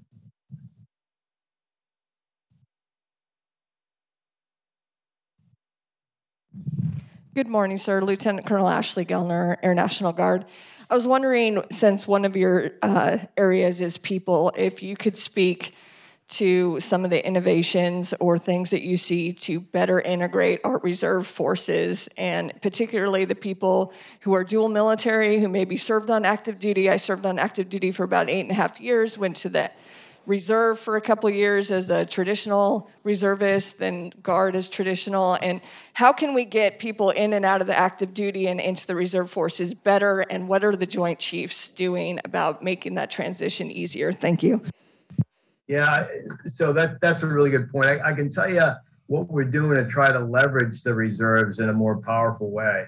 And that is to develop a LinkedIn system for reservists, right? So we have a much better understanding of the skills and talent base out there that we can tap into. Traditionally, we've been tracking that stuff with spreadsheets or, you know, it's been highly ineffective. And I think that's where we can make the most, that's where we can make the biggest change the fastest, at least I believe, is how do you take the reserve force that you have now and pivot them to a 21st century joint force, right? To have them contributing in ways just like the active, where they can be not just interoperable, but really interchangeable with an active force. And you can't begin to do that unless you have an understanding of what they can bring to the fight. So that's a current challenge that we're trying to deal with, trying to get a better understanding of where those skill sets, where those skills and talents lie, and then are those people available so that we can put them against key operational problems today, not just exercises, not just niche efforts like, let's say, the Southwest border, but put them against key operational problems in great power competition. Sir, we've got about 3 minutes left, and about 75% of our students in the room will be headed off to operational assignments or back to their organizations of origin. What advice do you have for them in your concluding remarks, sir? Yeah, you've had a great year to think, read, and write, and I think you come out of the War College, you know, in some respects, you learn as much outside of the classroom as you do inside the classroom from your fellow students and certainly from the faculty and those deep conversations that you're having. I would encourage you as you get back to the fleet, or as you get back to the Army or the Air Force or the Marine Corps, when you get back to your unit, help your commander solve tough problems. You guys have been thinking big thoughts. You've been exposed to a lot of different ways to get after problems. Pick something you can help solve. Actually put your education to use. Don't underestimate yourself. You can make big change. And this is really a decade where we need to move faster. And, Task Force 59, I'll just give you an example. Task Force 59 that's doing all of this DevOps real-world experimentation with unmanned was not dreamed of in the Pentagon. It was dreamed about. It was created in the fleet, and in a number of months, it went from a white paper to an actual task force. And it's it was a Navy captain, perhaps even a War College graduate, who actually came up with that idea and transitioned it to reality. So don't self-limit. That would be my best advice to you. Don't self-limit and don't underestimate yourself. Thank you, CNO. On behalf of this robust community of scholars, researchers, operators, practitioners, we want to tell you thank you for your time today and wish you all the best, sir. Thanks. And my congrats to your graduates. Thank you. Thanks.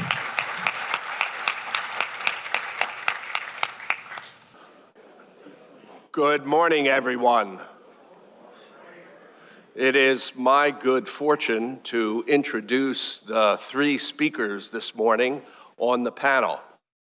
We're very fortunate here at the college to have these three distinguished speakers, all of whom are great scholars, but also have used their scholarship to think about the problems of today. They're very policy-oriented in their orientation in trying to apply lessons of history, disciplines of history and political science and international relations to look at the current problems that we face. I'm John Maurer from the Strategy and Policy Department here, and let me introduce our three panelists. First, Aaron Friedberg, who comes to us from Princeton University, where he is a professor of politics and international relations. At Princeton, he serves as co-director of Princeton's Center for International Security Studies. He also serves as a counselor to the National Bureau of Asian Research and was recently appointed to the Congressional U.S.-China Economic and Security Review Commission. From 2003 to 2005, he served as Deputy Assistant for the National Security Affairs in the Office of the Vice President. Educated at Harvard, he is an author of several major books on international relations, Asian security, and grand strategy. In the Shadow of the Garrison State is one of the readings that we have in our senior level course. He is also the author of an important book on the contest between China and the United States, A Contest for Supremacy, China, America, and the Struggle for Mastery in Asia. He's also written on the air-sea battle, beyond the air-sea battle, the debate over U.S. military strategy in Asia.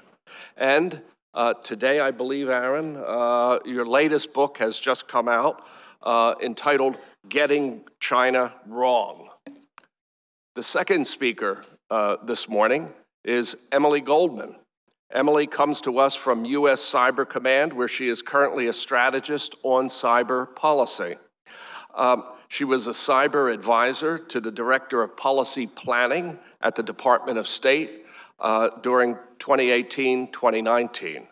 From 2014 to 2018, she directed the U.S. Cyber Command National Security Agency Combined Action Group, leading a team that wrote the 2018 U.S. Cyber Command vision, Achieve and Maintain Cyberspace Security. Educated at the University of Pennsylvania and Stanford University, she served as professor of political science at the University of California, Davis for 2 decades. She is the author of several major studies on strategy and technology. Her first book was Sunken Treaties, Naval Arms Control Between the Wars, 2 World Wars. She's also written The Information Revolution and Military Affairs in Asia, The Diffusion of Military Technology and Ideas, Cyber Analogies, which we have used as a text in our course, and her book, most recent book that came out just last month, Cyber Persistence, Redefining National Security in Cyberspace. She also served on the faculty of the Naval War College as a Secretary of the Navy Fellow. Finally, the third speaker is Toshi Yoshihara. Dr. Yoshihara comes to us from the Center for Strategic and Budgetary Assessment in Washington, where he serves as a senior fellow. educated at Georgetown School of Foreign Service, the School of Advanced International Studies of Johns Hopkins University, and the Fletcher School of Law and Diplomacy. He previously served as the inaugural John A. Van Buren Chair of Asia-Pacific Studies and a professor of strategy and policy here at the Naval War College. He's the author of several very important studies that look on maritime Asia, naval warfare, naval history, and sea power. Seizing on weakness, Allied military strategy for competing with China's globalizing military is his most recent study. He's also written Dragon Against the Sun, Chinese Views of Japanese Sea Power, a very important study that looks at the changing naval balance between China and Japan. It's been translated and published in Japan, where it won a major award.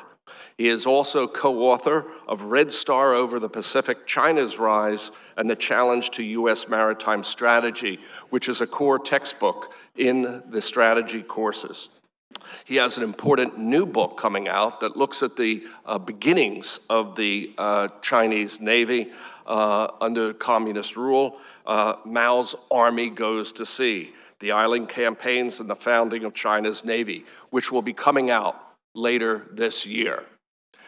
I'm going to now turn it over to Dr. Aaron Friedberg. John, thank you very much. It's a real pleasure to be back here at the War College, and it's an honor to be on a panel with such distinguished colleagues. Our topic is great power competition and net assessment, and I'd like to focus on the U.S.-China competition or rivalry, which, in my view, is the most important and difficult that we face in the long run. By any reasonable standard, we're behind where we should be in this rivalry. And I think we're scrambling to catch up, to be blunt.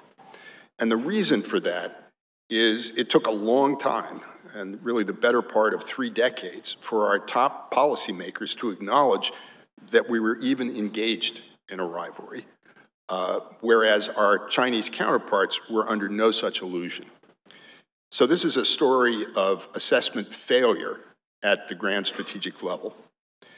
And the question is, why exactly did this happen and what are its consequences? And that's really the topic of my book, which is supposed to be out today, but on Amazon it went from not available yesterday to sold out today, which I think means they sold the 5 copies that they had.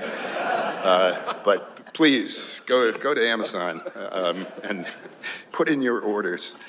So I want to talk briefly about U.S. assessments and objectives and strategy with respect to China starting in the early 1990s, then look at the other side of the equation, because in the book I try to look at it from both sides, the assessments and strategy of China's Communist Party rulers, and then finally back looking at the U.S. and coming to grips with this question of why it took us so long to figure out what was actually going on.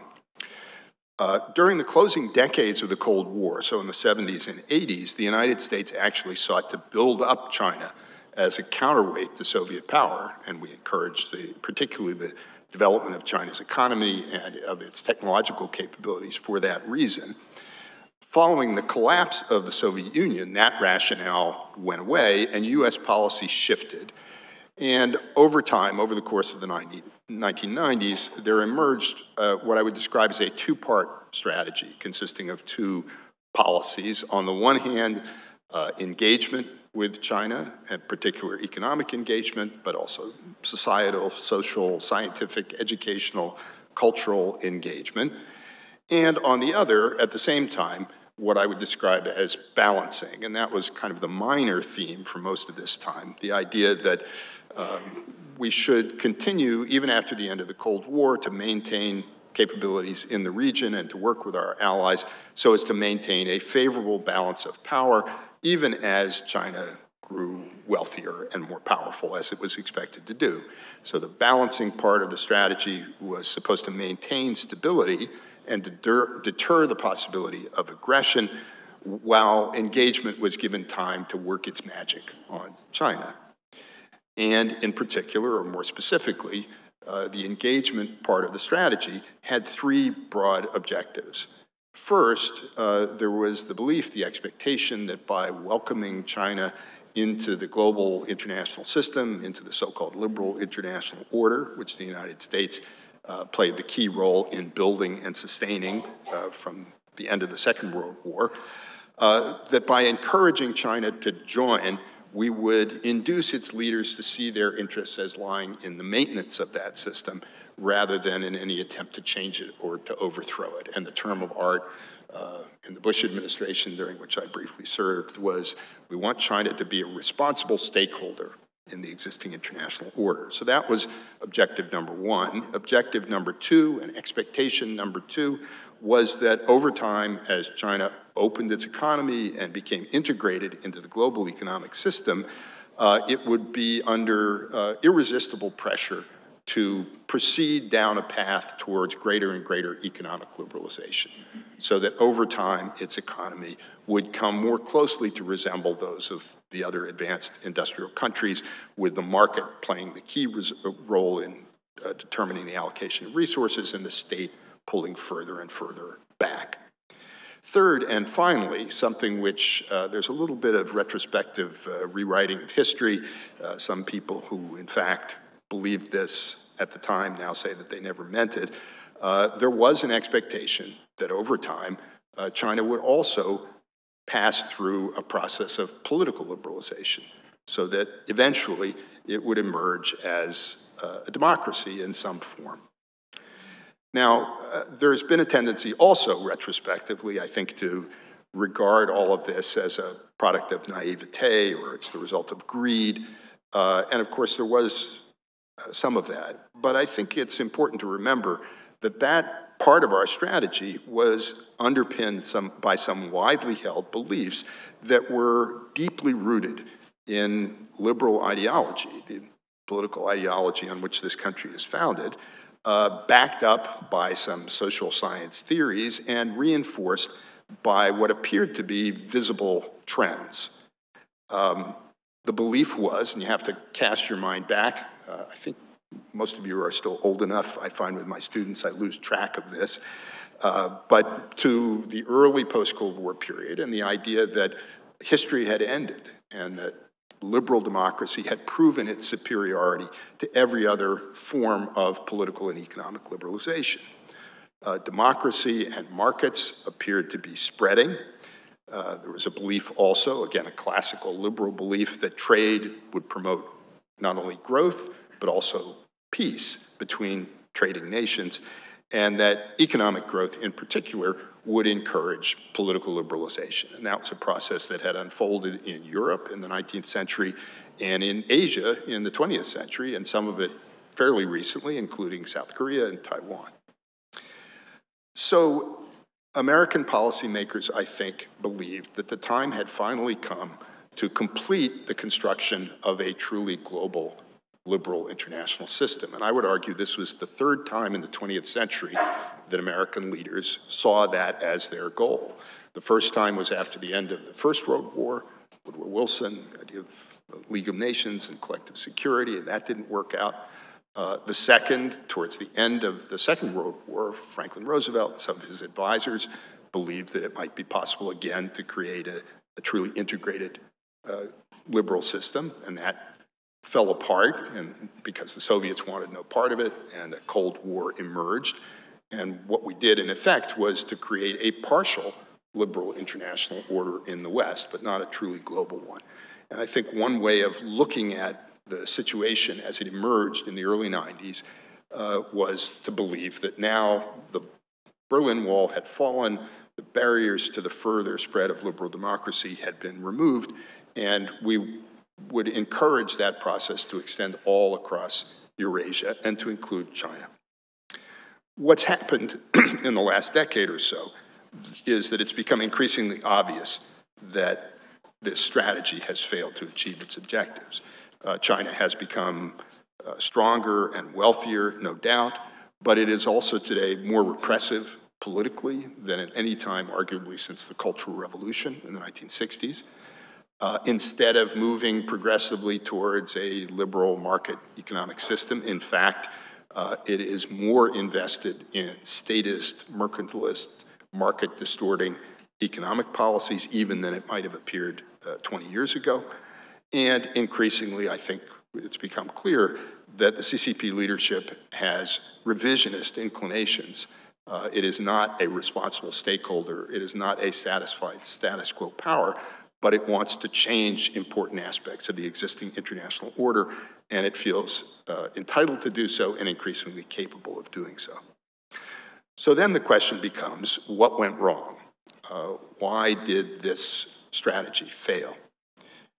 The simplest answer to that question is that the Chinese Communist Party devised what proved to be a more effective counter strategy for defeating our strategy. We tend to think of this as typically we do as Americans as being all about us, but we have to look at the other side. And I think when we do that, we can see that the CCP leadership, in fact, was quite clever and developed a way of extracting the benefits of engagement without succumbing to the processes of liberalization that it was supposed to set in motion.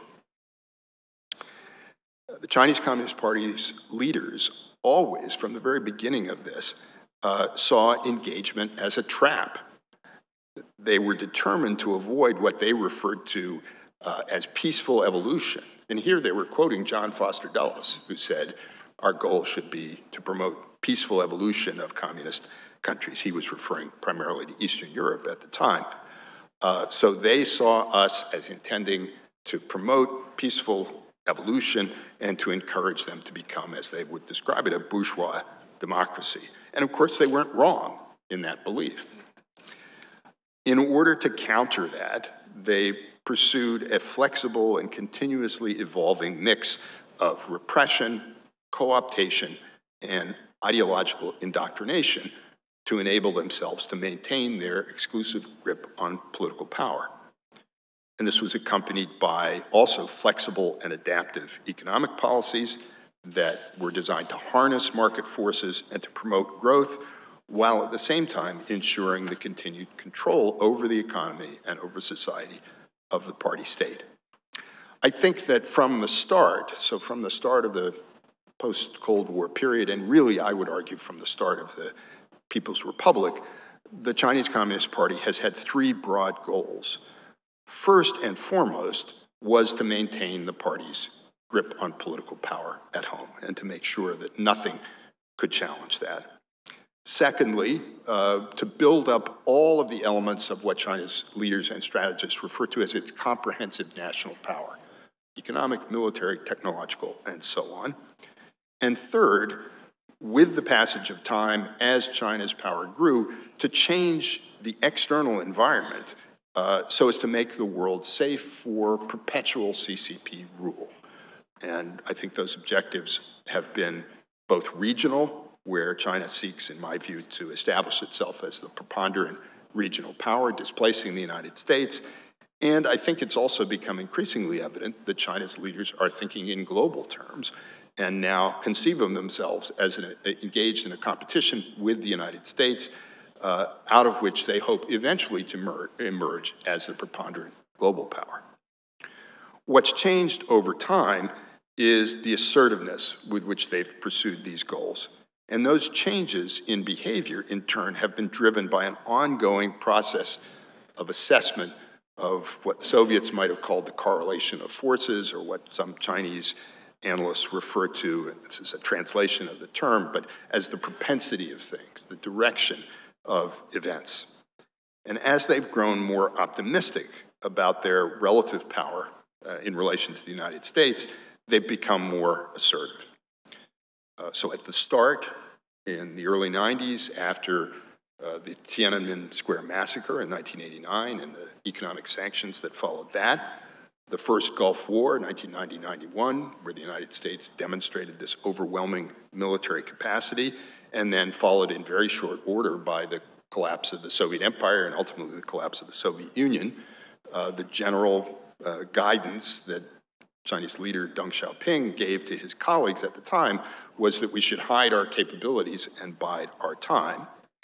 But this did begin to change over time. In 2001, The combination of China's entry into the World Trade Organization and the 9/11 terrorist attacks opened what Chinese strategists saw as a 20-year period of strategic opportunity, during which they expected the United States to be preoccupied with other problems in other parts of the world, and they expected to be free themselves to build up their comprehensive power.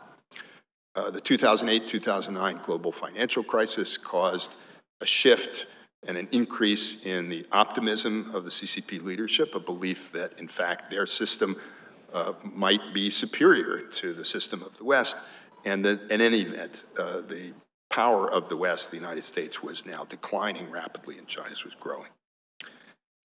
Xi Jinping came to power and believed, I think, that the United States was in the process of redoubling its efforts to contain China, looking at the so-called pivot under the Obama administration, and that the only reasonable response to that was for China to redouble its efforts. And there have been a number of other points along the way. 2017, after the elections in Britain and the United States, Chinese strategists start to talk about populism and political polarization in the West. And in 2020, the pandemic, I think, also encouraged the view that, at least initially, it looked like China's system had proven itself superior to that of the West. And now you hear Chinese leaders, Xi Jinping in particular, saying explicitly, the East is rising and the West, by which he means especially the United States, is declining. Just briefly, regarding the US response, it's not that the United States was totally asleep at the switch during all of this. There were always some skeptics and critics about the prevailing policy. Their numbers grew with the passage of time, and they did gain a wider hearing at certain points. But I would say overall, until fairly recently, those people were not able to achieve a decisive shift in collective assessments and therefore in US strategy. So why did it take so long? There are a variety of reasons. Let me just tick off 5 in closing. One, the power of these prevailing ideas and beliefs. Those have taken a long time to dissipate, and there are some people who still believe if we just stick with it, eventually China will be transformed in the way that we would like to see. Over time, especially after the real expansion of trade and investment with China, you begin to get developing in the United States and in the West, powerful commercial interests, individuals and companies and whole sectors that have a strong interest in maintaining the stability of relations because of the expectation that they will earn profits by selling to China, by setting up production facilities in China, and so on. There's a certain amount of inertia in all of this. I think an X factor in this story that I believe to be important but is very difficult to assess is the effectiveness of Chinese influence operations targeted at our elites and affecting their perceptions and persuading them that engagement was working or that there was no real alternative. And the last factor, which is important to recall, is distraction. Every time we started to shift our attention towards a greater focus on China, other things happened that deflected us from it. 9/11, the turn of the 21st century, I think, but for 9/11, we would have been much more focused. The Defense Department certainly would have been much more focused on the China challenge. 2008, 2009, there was a beginning of a turn back to addressing the so-called anti-access area denial problem. The financial crisis knocked that off course. 2011, the pivot happens to coincide with other events, the Arab Spring in particular, and then, of course, in 2014, you have the first Ukraine war. And so the question now, I think, is whether this pattern is going to be repeated, whether we have now reached a sort of critical mass where there's a consensus on the necessity of focusing on this challenge, or whether we are going to be knocked off course and have our attention drawn away from it again. Thank you. Thank you, Aaron. Dr. Goldman next. Thank you. It is for inviting me back, John. It's terrific to be here. I want to start just with a disclaimer that the views I'm presenting are my own and they don't represent the official position of any U.S. government agency. I'm sandwiched here between two China experts, so you're going to get a little technology, cyber hiatus in between the two China bookends we have here. So what I hope to do is to give you another way or another dimension of the great power competition that we're seeing today, and talk about what is distinctive about it and what this means for strategic net assessment. The bottom line up front is that what is different about great power competition today is that it's playing out across 3 strategic environments. Each of them has their own distinct security logic, which flows from the underlying technology. The U.S. must master all 3 of these environments or it will lose its relative power position. 2 of these strategic environments we're very familiar with. We've spent decades, in some cases centuries, studying, assessing, strategizing about them, operating in them. One is new, and our adversaries were the first to recognize it, to understand it, and to act in it. So as a result, the United States has experienced strategic loss and must regain the initiative. So I'm going to sort of take a lead from Dr. Krapanevich, and really this is about diagnosis of a problem. This is how to think about the problem that we're facing today. The outline of my talk, I'm going to first describe what I mean by a strategic environment, next what great power competitors are doing, and conclude with implications for strategic net assessments. Am I going to do this right? Oh, wait. Okay. Hello? Oh. There we go. Bingo. All right. Most of you are familiar with how our national security establishments think about technologies, a variety of different kind of framings that we use. We often talk about capabilities, which is the technology that is coupled with tactics and operating concepts and their impact on warfare. Another way is in terms of domains, and there are 5: air, land, sea space, and cyberspace, and that helps to segment the warfighting spaces that we think about. Another construct, which you'll often see, is the operational environment, which facilitates operations planning. It includes the physical domains, but also the information environment, the electromagnetic spectrum, space, and how all of these capabilities interact and affect how commanders plan, organize for, and conduct joint operations.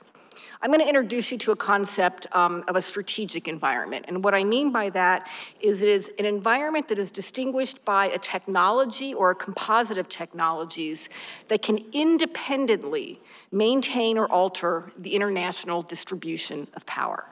And there are 3 of them: conventional, nuclear, and cyber, and they each have their own distinct security logic.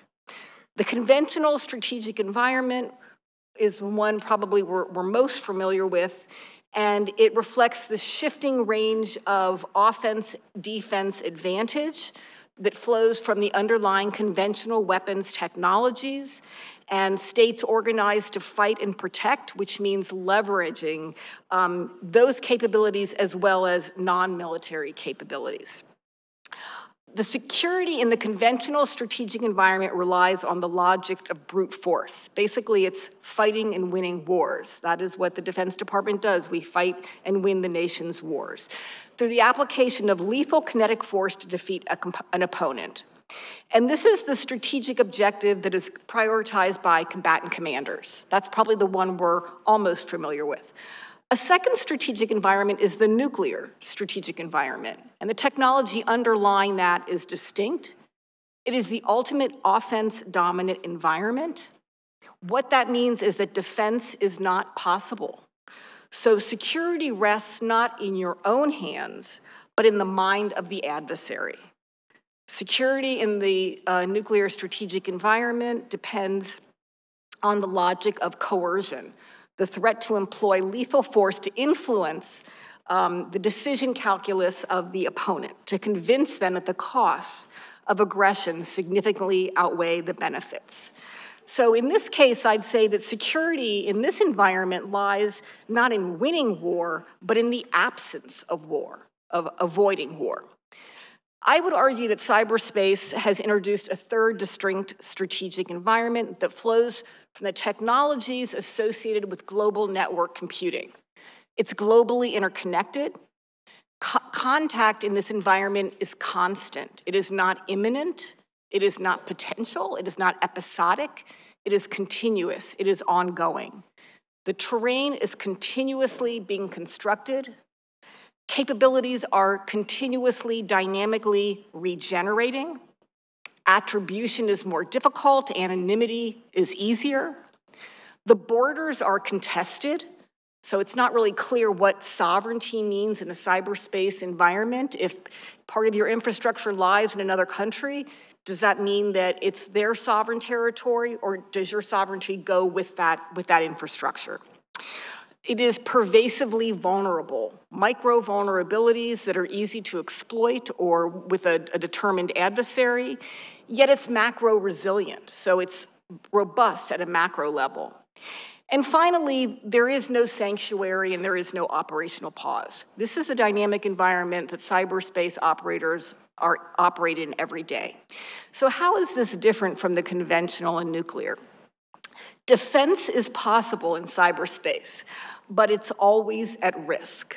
And that's because there's vulnerability that is inherent in the very fabric of cyberspace. The exploitation of these vulnerabilities in continuous campaigns of nonviolent operations below the threshold of armed conflict allows states to gain strategic advantage, I would argue, to alter the distribution of power without the use of force and without the threat of force or coercion. So as we argue in our book, my co-authors and I, security in this environment relies on the logic of exploitation, okay? Employing non-lethal force below armed conflict to exploit the vulnerabilities of your opponent for cumulative strategic gain. Any particular cyber attack doesn't seem to be strategically consequential, but the cumulative impact over time of those activities have led to shifts in the distribution of power that in the past really were only achieved by war. So I would argue that security in this environment lies in an alternative to war. It's a different way to compete with your competitor. Now, states do not need to align their strategies with the logics of the environments, okay? They may choose not to, they may not be able to, and even if they do, success might not be assured. Your opponent might be better at fighting, better at competing.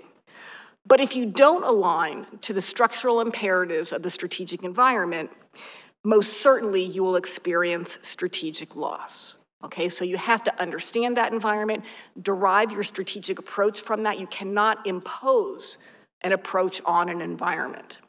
All three of these coexist, and US strategists and planners and policymakers must understand how great power competition is playing out across all three of these.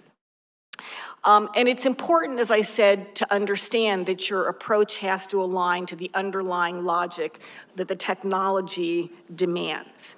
So in the nuclear environment, security calls for a strategy of deterrence, all right? Essentially the absence of action, preventing war because it's not able to defend against it and it's not possible to win it.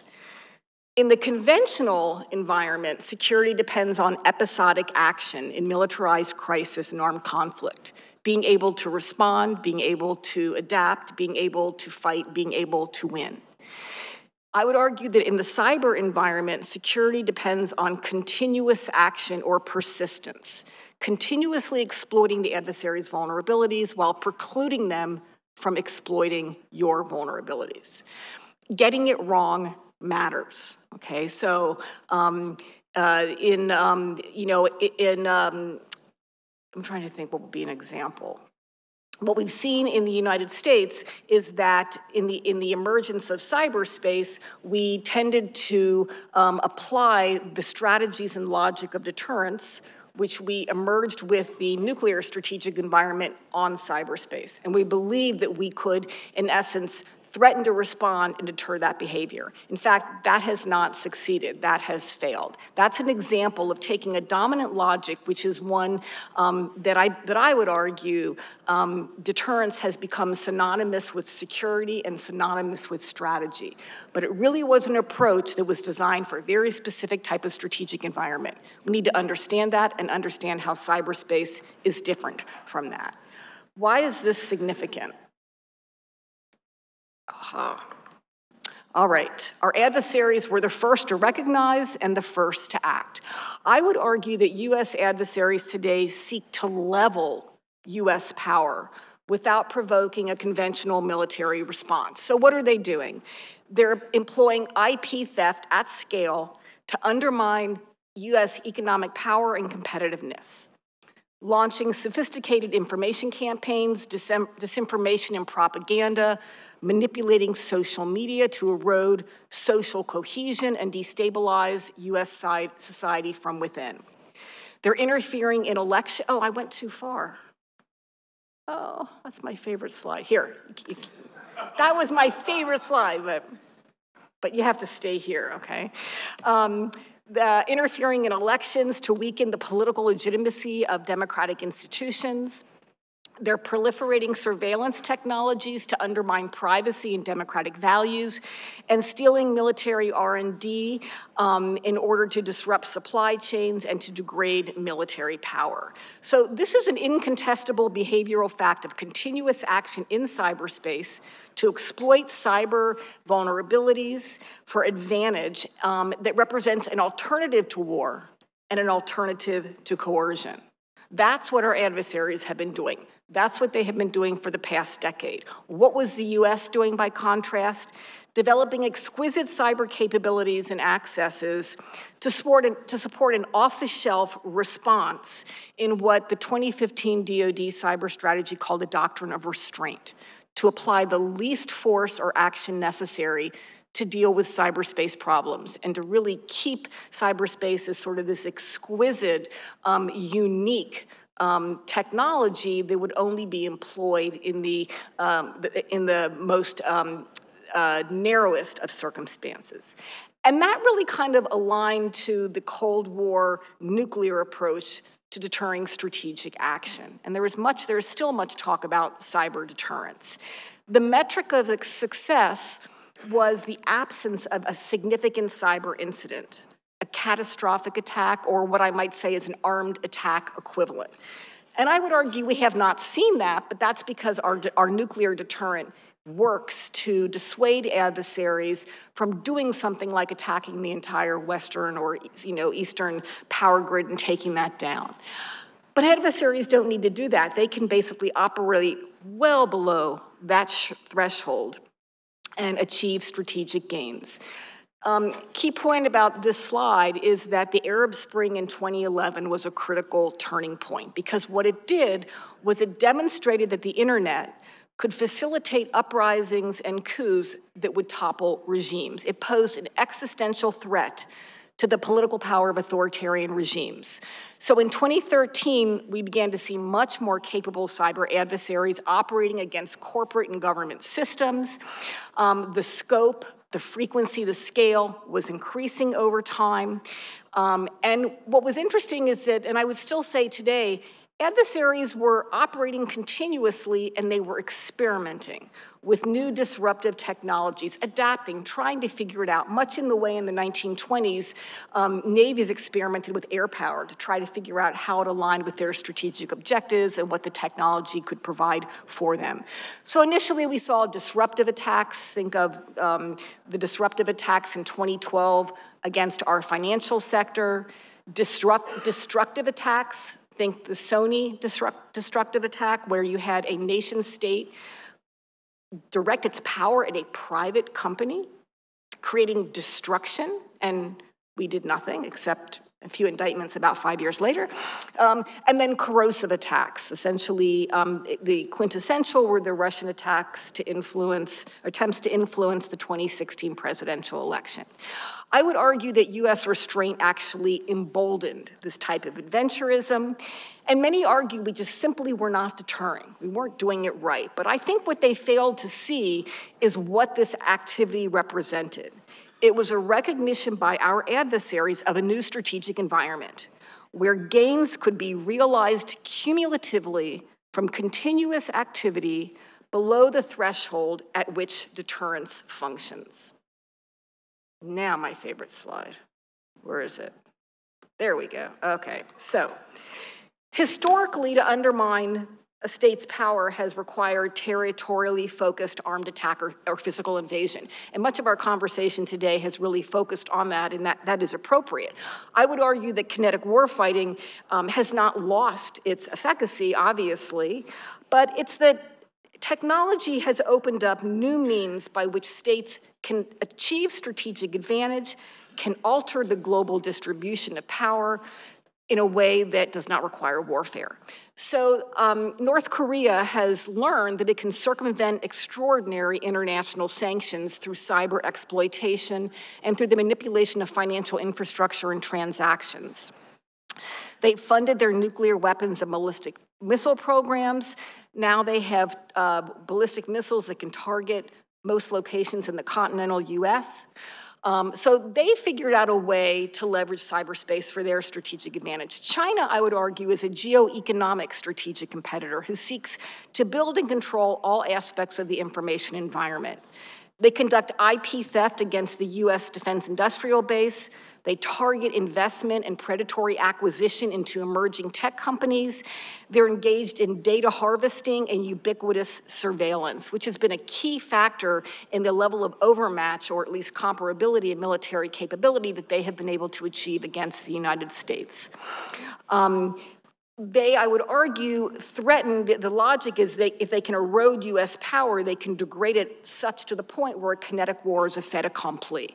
And I would even argue that China is well down the path of effectively denying the US Navy freedom of navigation and maneuver by leveraging cyberspace.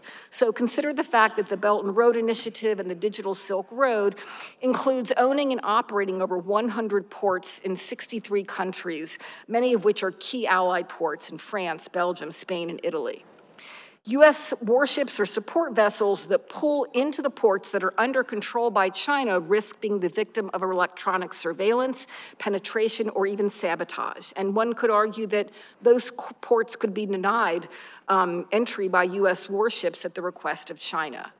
China has also leveraged its control over the manufacture of critical infrastructure, such as maritime port cranes, to extend their digital surveillance into US ports.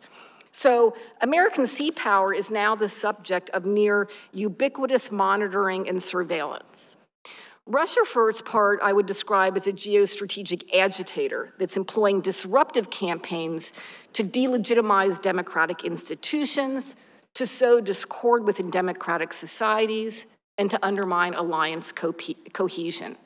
So Russia is not focused on circumventing or competing, but on continuously stress testing democratic institutions to undermine the essential trust that is required for the US to operate as a great power. Left uncontested, trust in democracy will erode. All of this, I would argue, represents strategic cyber behavior. States are employing cyber means that are tailored to their specific strategic objectives, tied to their relative power position in the distribution of global power relative to the United States. And their approaches differ, but they all view cyber as an opportunity to gain advantage without risking conflict or territorial aggression. So my final slide here is what is the impact or the consequence for strategic net assessment?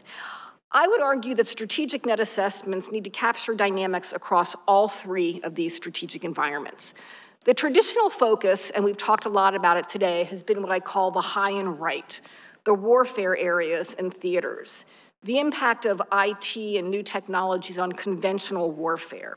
on brute force and coercion, and very interesting on strategic interaction between us and our adversaries.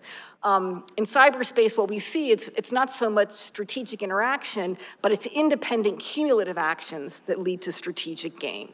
So this aligns very comfortably with the depiction of the competition continuum, which I'm sure you've all been exposed to, that's linear, okay? And it proceeds from competition to crisis and then to conflict. And as we move along that continuum, risk increases. The greatest risk from strategic loss is going to be the high and right from warfare. And therefore, everything that we do in competition is weighted against the likelihood that we will lead to escalation in war.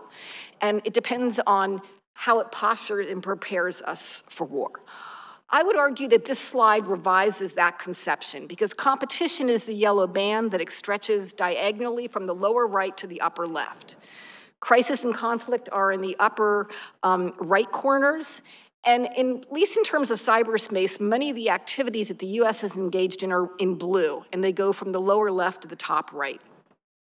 The lower far right is what I would call the uncontested quadrant. This is where our adversaries are extremely active, okay? And as you'll see here, even though intensity is low, strategic risk is very high.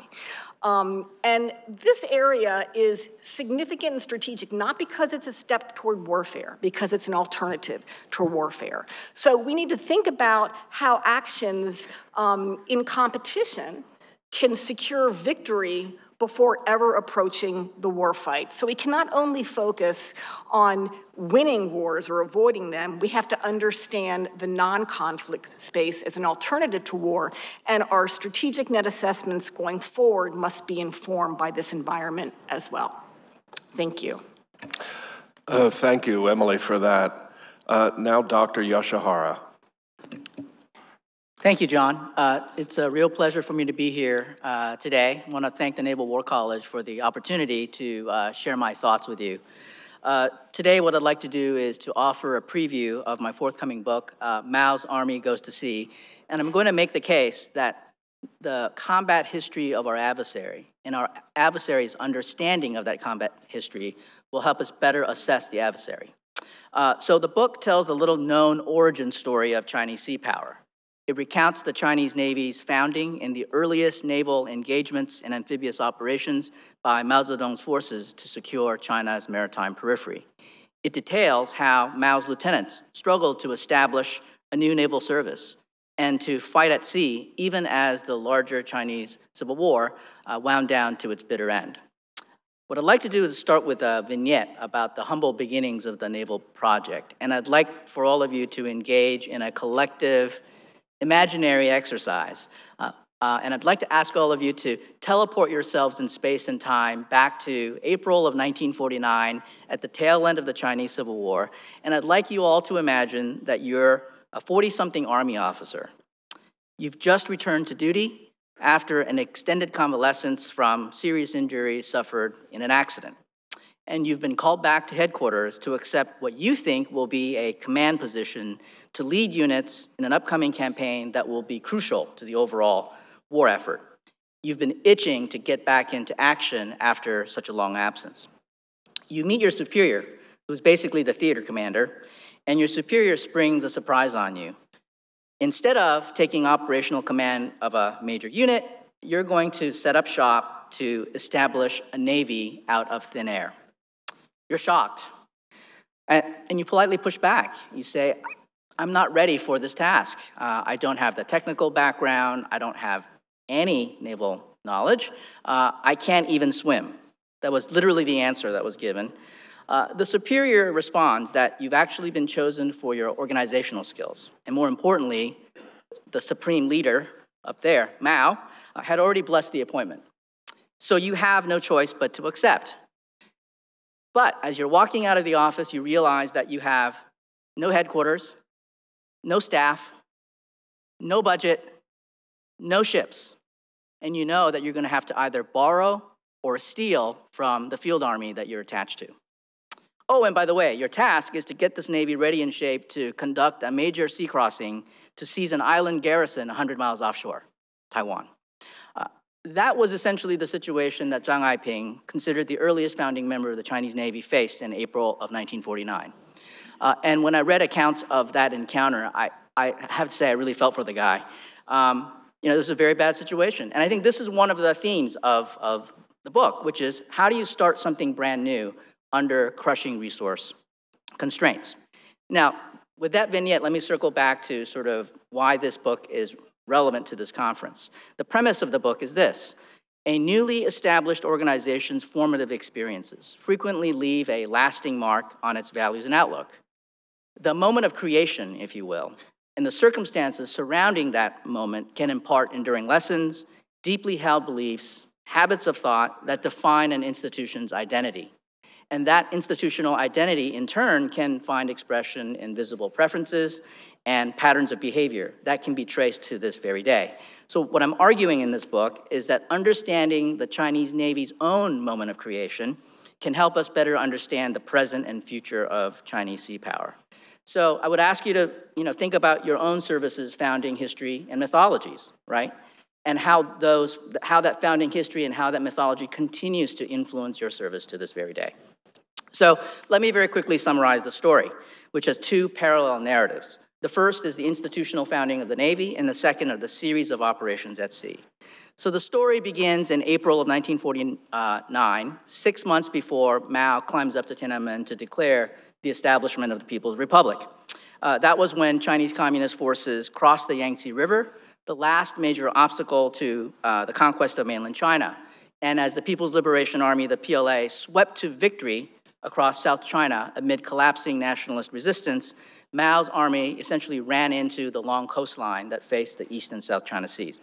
After reaching the seas, they found that they had exchanged essentially one set of problems on land for another kind, for a radically different kind, and that was the nationalist threat at sea. To dislodge, the nationalist defenders dug in on these islands, some of them no more than a few miles offshore. Communist forces had to learn to operate in an entirely new environment.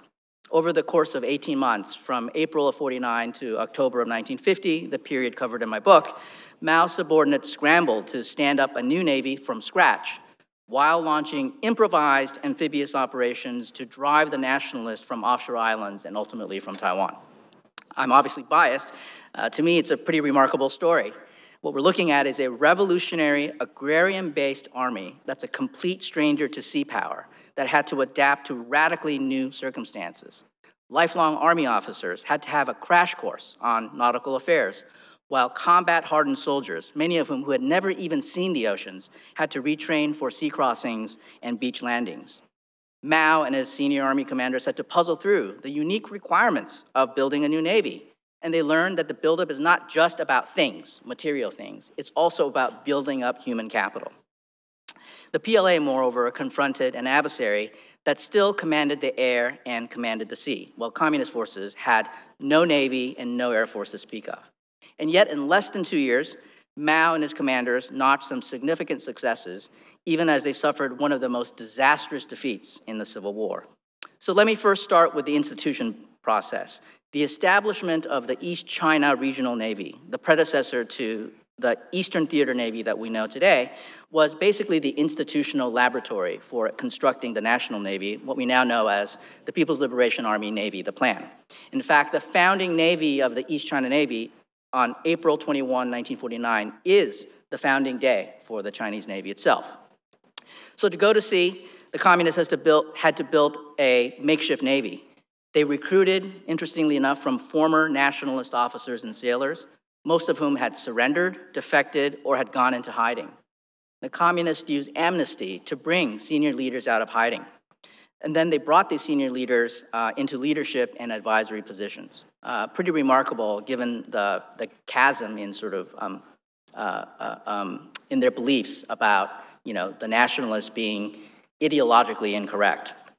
The communists also drew heavily from the civilian sector, including its fishermen, merchantmen, and their boats. In fact, they retrofitted army weaponry on civilian vessels as stopgap measures. By the fall of 1950, the Chinese Navy had developed a long-term buildup plan, but the Korean War And Mao's decision to intervene in that conflict changed Beijing's priorities, and basically the naval program was curtailed substantially. Now, running parallel to the Chinese Navy's institutional buildup were a series of amphibious operations by Mao's forces to capture various offshore islands occupied by the nationalists. The PLA conducted a remarkably diverse set of island seizing campaigns. The objectives, the scale of the landings, the physical terrain varied widely, and the strategic consequences of those battles were equally diverse. In fact, I would argue that this was arguably the most combat-intensive period in the Chinese Navy's history. So we must, in my view, understand this history to understand the Chinese views of their sort of operational style, if you will. The field armies that had conquered large swaths of the mainland launched these cross-sea landings along China's southeastern and southern coast. The 3rd Field Army was responsible for the islands across from Zhejiang and Fujian, while the 4th Field Army was responsible for taking islands off of Guangdong. Now, interestingly enough, the field armies depended on local fishermen and their junks to conduct their major sea crossings. They sometimes had to scrounge for boats and boatmen. But interestingly enough, in this case, they brought into play their mass mobilization skills that they had perfected during the Civil War. So let me give you two quick battles. In October of 1949, the 3rd Field Army failed abysmally to seize Jingmen, a small island garrison just off the coast of Fujian. This disaster derailed Mao's original invasion plans against Taiwan, marking the beginning of the cross-strait stalemate that persists to this day. So when they look at Jingmen, they think of the division that continues to this very day. The calamitous campaign that saw three regiments numbering about 9,000 troops completely wiped out within days deeply shook Mao and the high command. The defeat awakened the communists to the unforgiving realities of naval combat and amphibious operations. The Jingmen catastrophe also served as a cautionary tale from which other theater commanders would draw important lessons. And in fact, that operation resonates deeply to this day. It is a classic case study in the PLA's historiography and professional military education. So if we are to learn what the PLA is learning, we have to understand this past. And Chinese scholars and strategists continue to argue over the causes of that defeat and its implications for a future war against Taiwan. Very, very, of course, timely. In early 1950, the 4th Field Army launched the PLA's first large-scale amphibious operation against Hainan, an island comparable in size to Taiwan, or in US terms, comparable in size to Maryland. In the assault against Hainan, the communists landed some 45,000 troops in one go, making the campaign one of the largest in post-war history. Before the main assault, the Field Army smuggled troops across the strait separating the mainland and Hainan in a series of clandestine transits. These troops, which numbered about 8,000, linked up with local insurgents to harass and tie down nationalist defenders. I thought this was pretty creative, and in fact, it turned out to be pretty effective. And to fast forward to today, think about PLA fifth column forces operating in Taiwan. So there is, in fact, a tradition of doing these kinds of things. Now, before I turn to the relevance of this study to policymakers and strategists, I'd like to say a few words about the book's contribution to the field. I think the book serves as a corrective to the prevailing conventional wisdom that the Chinese communists were basically automatons who borrowed unthinkingly from the Soviets on all naval affairs. I show in the book that the communists had far more agency and tailored their strategies based on their own fine traditions and China's unique local circumstances. For years, Western observers contended that the Chinese Navy in its infancy was merely an army disguised as a naval service. They deprecated the role of founding leaders, depicting them as merely ground pounders selected for their loyalty to Mao and to the party. This study shows that that portrayal is way too sweeping. Mao's army went to sea through the crucible of combat, gained hard-earned experiences, developed its own doctrine, and applied the PLA's unique operational style to the maritime domain. So it climbed a steep learning curve during a remarkably productive, successful period. So what are some of the legacies and implications for today? Well, first of all, these past island campaigns continue to cast a shadow over the PLA's thinking about a possible war against Taiwan. And I think it's important to note that they have their own history to study and that we need to understand that history. The PLA clearly wishes to avoid repeating the Jingmen fiasco, even as it hopes to reprise the success at Hainan. The Chinese writings identify material readiness, mass, and overwhelming firepower as particularly important ingredients for an effective campaign against Taiwan. They also emphasize the importance of intelligence and assessment, including realistic appraisals of the adversary that avoid underestimating the enemy as a precondition for success. I think another legacy is the continuity in the civil-military nexus. I show in the report that the Chinese have a very high degree of comfort in conscripting and integrating civilian assets for military purposes.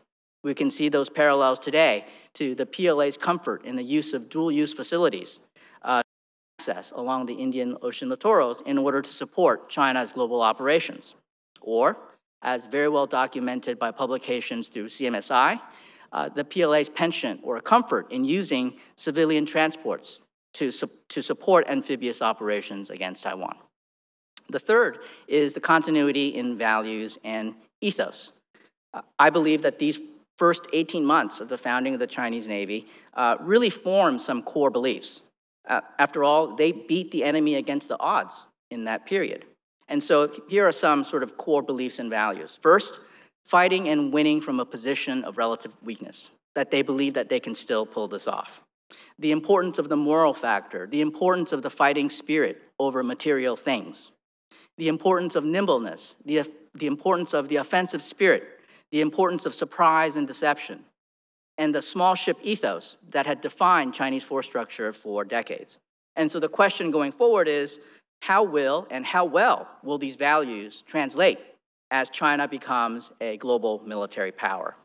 So in conclusion, China's earliest performance at sea must be judged against the enormous challenges that the communists face and the crushing resource constraints on the PLA.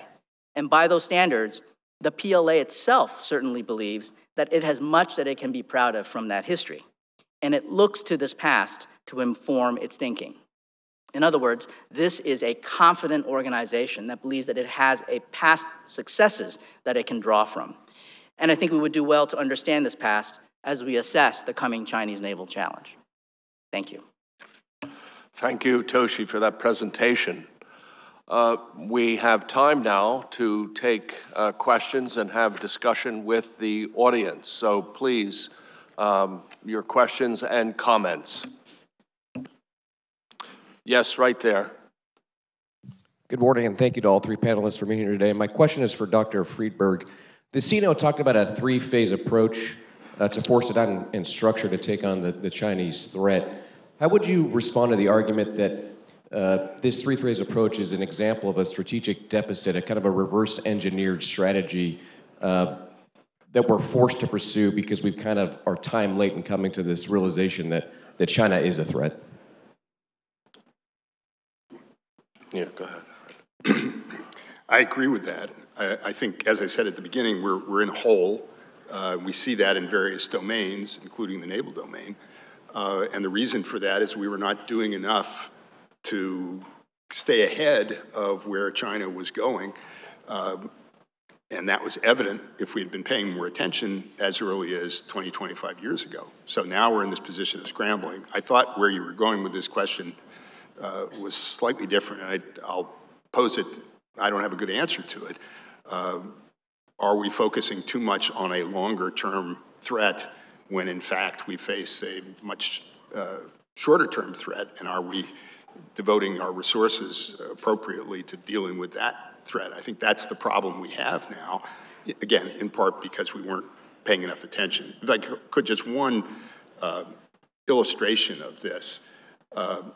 In 2001, the second QER actually contained a pretty lengthy discussion of the anti-access problem, or what came to be referred to as the anti-access problem, and identified a number of lines of efforts that would have to be pursued in order to address it. That document was scheduled to come out right around September 11th. It was pulled back, it was altered to include references to terrorism, which hadn't been there before. This discussion of the anti-access challenge remained, but as I indicated, the focus of the department shifted and the services shifted dramatically towards other kinds of conflict. One never knows, but I think if not for 9/11, Donald Rumsfeld came back to the Defense Department because he thought he was going to transform it, by which I think he meant skipping over a generation of systems that were in the pipeline coming out of the end of the Cold War in order to stay ahead of where China was headed. But he wasn't able to do that, and we are where we are. Mm-hmm. Other questions and comments? Right down here in front. Morning, Lieutenant Cassidy, Foreign Area Officer. My question's for Dr. Goldman. In reference to China's supply line control, you mentioned cranes, but also their near preeminent control of shipping and container production. What do you see the U.S. response to that being? I assume it's not a government-led, like U.S. acquisition of in similar proportion to China and more a U.S. encouragement of the private sector, but how do you see that progressing? Yeah, thank you. So you touched on a really important point. The U.S. government is not going to solve all these problems themselves. It's really going to require the private sector, but I think, kind of sort of in line with what Aaron is saying, first is really recognizing the problem. And I just don't see enough, I think that, and this was actually, I think, Andy, one of your slides kind of raised this. It looks at sort of the whole cyber challenge and say, well, this is not decisive in warfare, right? So it's not that important. But that's just like not the right way, I don't think, to look at it. Because as we see, it's really this question of leveling power. It's the idea that, we in the United States as well tend to look at information as a better way to make decisions, and we want to get more information. China views it as a strategic resource to harvest as much as possible, and they are doing that on a massive scale and using that to apply pressure and to exploit in a whole variety of ways. So yes, I think that there is going to have to be what I would say like a whole of nation plus, right? Because it's going to require our allies as well. But I think the first thing is and I think that sort of we get this shift between, like, a few years ago, we recognized this whole idea of strategic competition was important in its own right. Now it's really kind of moved back toward the warfighting, right? And the DoD needs to figure out how to understand that both of these things are strategically consequential. So I would go back to the recognition of the problem first, and it's really an uphill battle trying to raise awareness, let alone action, because these things don't fit within the processes of the department very well. Other questions and comments? Yes, right there. A question for Dr. Friedberg. Doctor, is the leader of China going to be the last leader in life? Last leader for life? For life, yeah. Well, we don't know yet. We may know a little more this fall after the Party Congress. As you are aware, he's effectively done away with some rather loose norms that had grown up after Mao of chairman of the party and president of the state not serving more than 2 5-year terms. And the question is whether he will do that again with respect to the really important position, which is general secretary as head of the party. Everyone I know who knows more about Chinese politics than I do expects that will happen. Then the question is, well, how long does that go on? One of the things that the scholars of totalitarianism used to say during the Cold War was that such systems had a particular problem in passing off power from one leader to the next.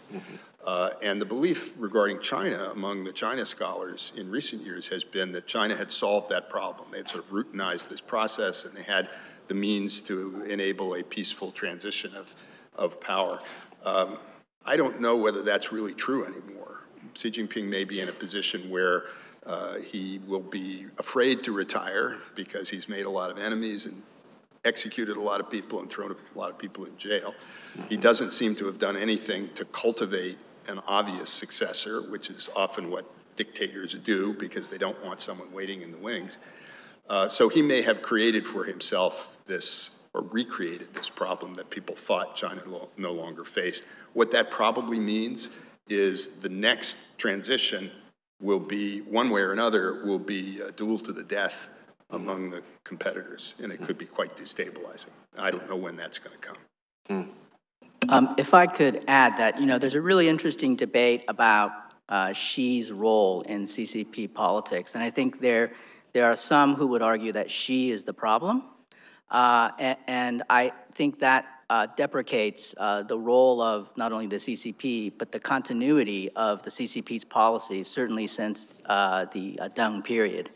And so to think that if we got rid of Xi, that somehow all of these problems would go away, I think is a false choice. That we have to really understand that this is a CCP-driven strategy that has a great deal of continuity, and that simply by getting rid of one person will not resolve the underlying challenge that CCP represents to the United States and to its allies.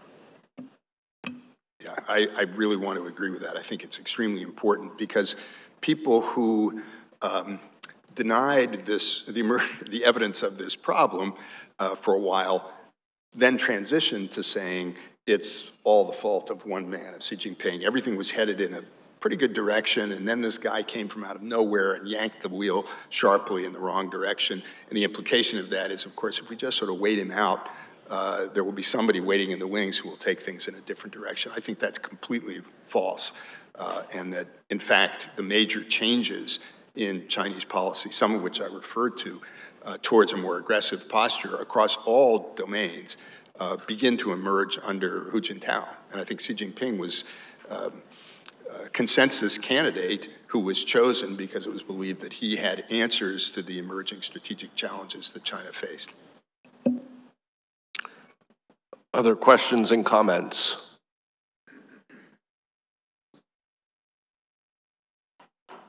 Yes, right up here, Ashley. Hey, thanks, John. So on that note, is there an alternative to the CCP, or do we need to develop a strategy that incorporates the CCP from now until infinity? Don't you want to start? I've got some thoughts. There certainly is no present alternative to the CCP, and the CCP makes it its first order of business to ensure that that is the case. So there are no challengers, no rivals, no threats. I guess, and I think maybe this is where you're going with your question, can we live comfortably in a world where a powerful China continues to be ruled by the party that now rules it with the outlook that it has? I think the answer to that is no. Now, that doesn't mean we can solve the problem by getting rid of this regime. We don't have the capacity to do it. I think we're going to have to deal with it. I think the belief of people in this country and elsewhere in the West, as I mentioned, going back a decade, 2 and 3 decades, was this was a transitory problem because the party was going to be transformed and then replaced. Well, now we have to reckon with the fact that we're dealing with this powerful state that has this very hostile regime with a very dark view of the world and of us. And that has implications for our strategy. Maybe that's another thing to discuss. But just a final point, what follows from that? And in my view, what follows from that is that the long-term goal of our strategy has to be, to paraphrase George Kennan in a long telegram in 1947 talking about the Soviet Union, we have to await the gradual mellowing or eventual breakup of CCP power. That doesn't mean that we have active means of doing that or we're pursuing a policy of regime change, but I think we have to be candid about that, although I can say that. I have no responsibilities and no one can hold me to account. I don't expect that to appear in a U.S. government document. I think one of the things about this competition is that we do need to bring the ideological component of the competition center stage. That the trends, in my view, have been going in the right direction since the Trump administration when senior officials began to call the regime out as the Chinese Communist Party. It's a good reminder to everybody who's actually in power. It's not the president of China but it's the General Secretary of the CCP that's running things. And it's the Secretary General of the CCP who also happens to be the chairman of the Central Military Commission that will be making critical decisions on war and peace. We ought to remember, again, that the CCP is very much still a Marxist, Leninist, Maoist regime, and it organizes its worldview around core beliefs that are deeply embedded. And through that ideological lens, if you read their authoritative writings, the CCP sees the United States and its allies and the liberal order as a threat, as an existential threat, as an enemy, not because of what we do per se, but it's also who we are. That our very existence, the beliefs that we hold, represents an existential threat to the regime. So I think I think we ought to, if we have that recognition in mind, then I think we could at least sort of guide our policy in terms of thinking about how there's a real limit to reassurance. No matter how much we profess that, we mean no harm to the regime, they will always be convinced, right, that the West, led by the United States, represents an ideological existential threat. I think putting it in that ideological context will help us and help our competitive position. Other questions or comments? Yes, right there. I was just wondering, what effect did the Russian invasion on the Ukraine have on China's strategic calculus vis-a-vis Taiwan, would you say? Yeah, I recently co-wrote an article about precisely this question. I think there was, for a time at least, that because of Russian failures, that people assumed, therefore, that this would be a kind of a chastening moment for the PLA and for the CCP, that this is, after all, a very hard thing. And so, therefore, it might actually further enhance deterrence and dissuade the PLA from acting. We took a very different approach. We actually believe that in looking at the mistakes that the Russians have committed, particularly Russia's piecemeal approach initially, that it would actually convince the CCP and the PLA to double down on its existing strategy, which calls for essentially an overwhelming force to dislocate the adversary. So, don't hold anything back, I think would be one of the key lessons. Another lesson is they observed very closely Putin's nuclear threats and how the West quickly backed down in different symbolic ways. That might encourage, for example, the PLA to double down on its nuclear signaling. And in fact, if you read their nuclear doctrine, they talk about the importance of the use of nuclear weapons as a form of theater, right? Demonstrations of force in order to demonstrate your resolve in order to get the adversary to back down. And so it's possible that the PLA might actually learn that it's better to rattle the nuclear saber even much earlier than we expect in order to knock us off balance. Another element is blockade. Ukraine, of course, is a very different theater because it's surrounded by land borders. Resupply is far easier. Taiwan, of course, is an island. And so that might encourage the PLA to also double down on an effective blockade strategy that would prevent resupply to the island, to basically starve out the island from supplies as quickly as possible. And then the last element is Zelensky. I think the PLA and the CCP clearly learned that you don't want someone charismatic, somebody who can galvanize both domestic and international public opinion to your side. That might encourage the PLA to double down on an existing doctrine of decapitation. That Chinese doctrine frequently talk about the need to go after important political leaders and also important politically symbolic areas and sites in order to cut off the head at the adversary. So again, if you combine all those three elements, early nuclear saber rattling, earlier blockade efforts than expected, and a very quick decapitation effort, if those three things were to happen simultaneously and that it takes place much earlier than we anticipate, how might we be able to respond? I think that's a potential challenge. The other thing that I would add to that is at the level of economic sanctions.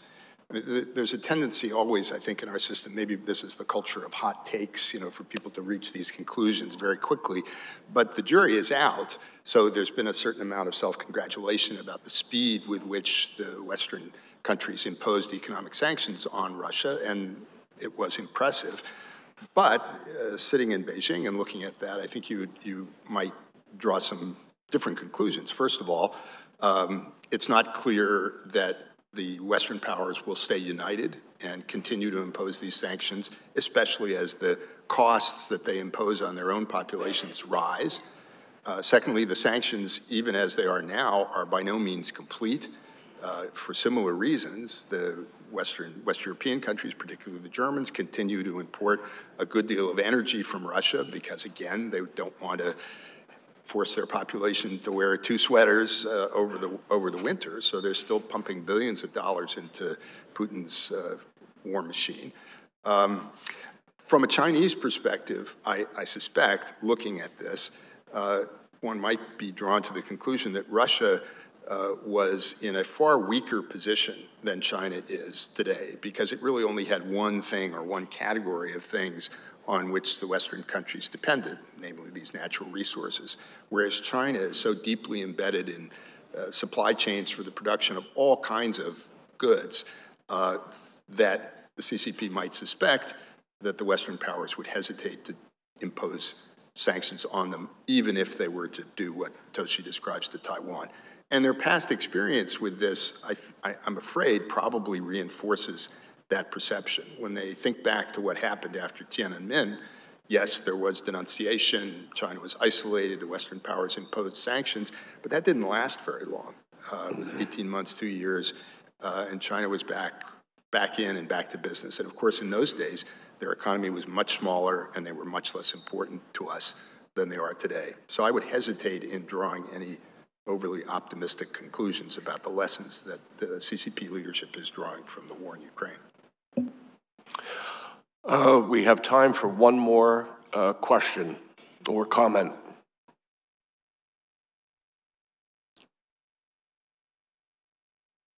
I'm seeing someone point. Wherever.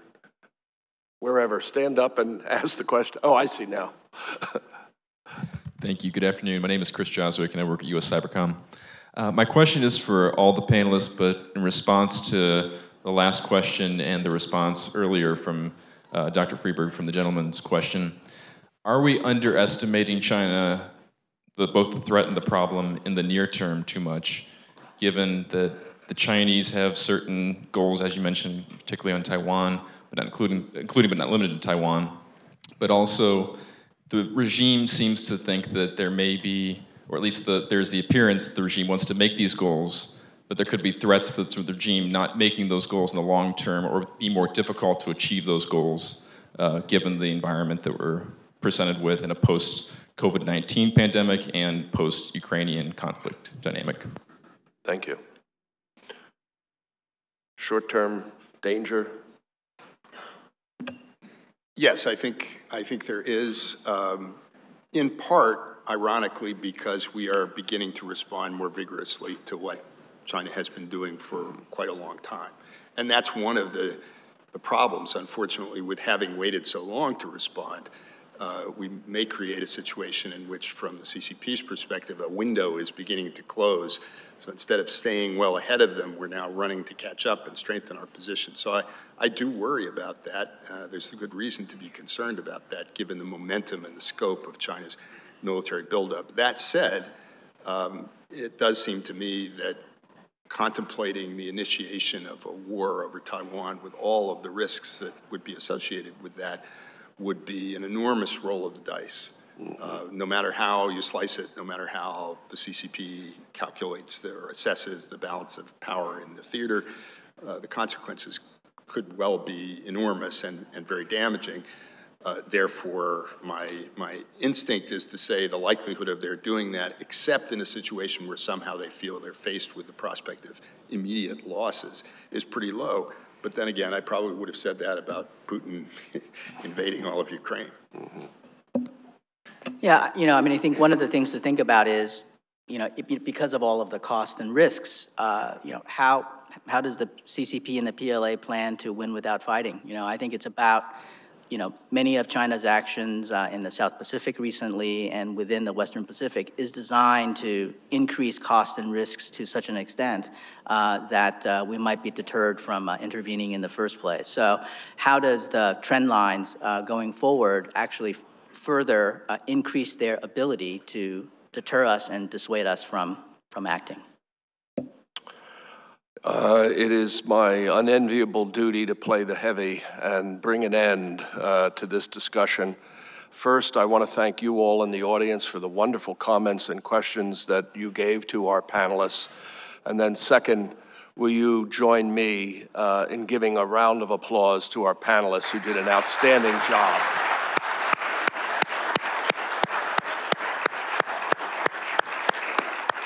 Thank you, Aaron. Thank you, Emily. Okay, thank you, John, and the panel. So we adjourn for today and back in the seats tomorrow at 08:30. Thank you.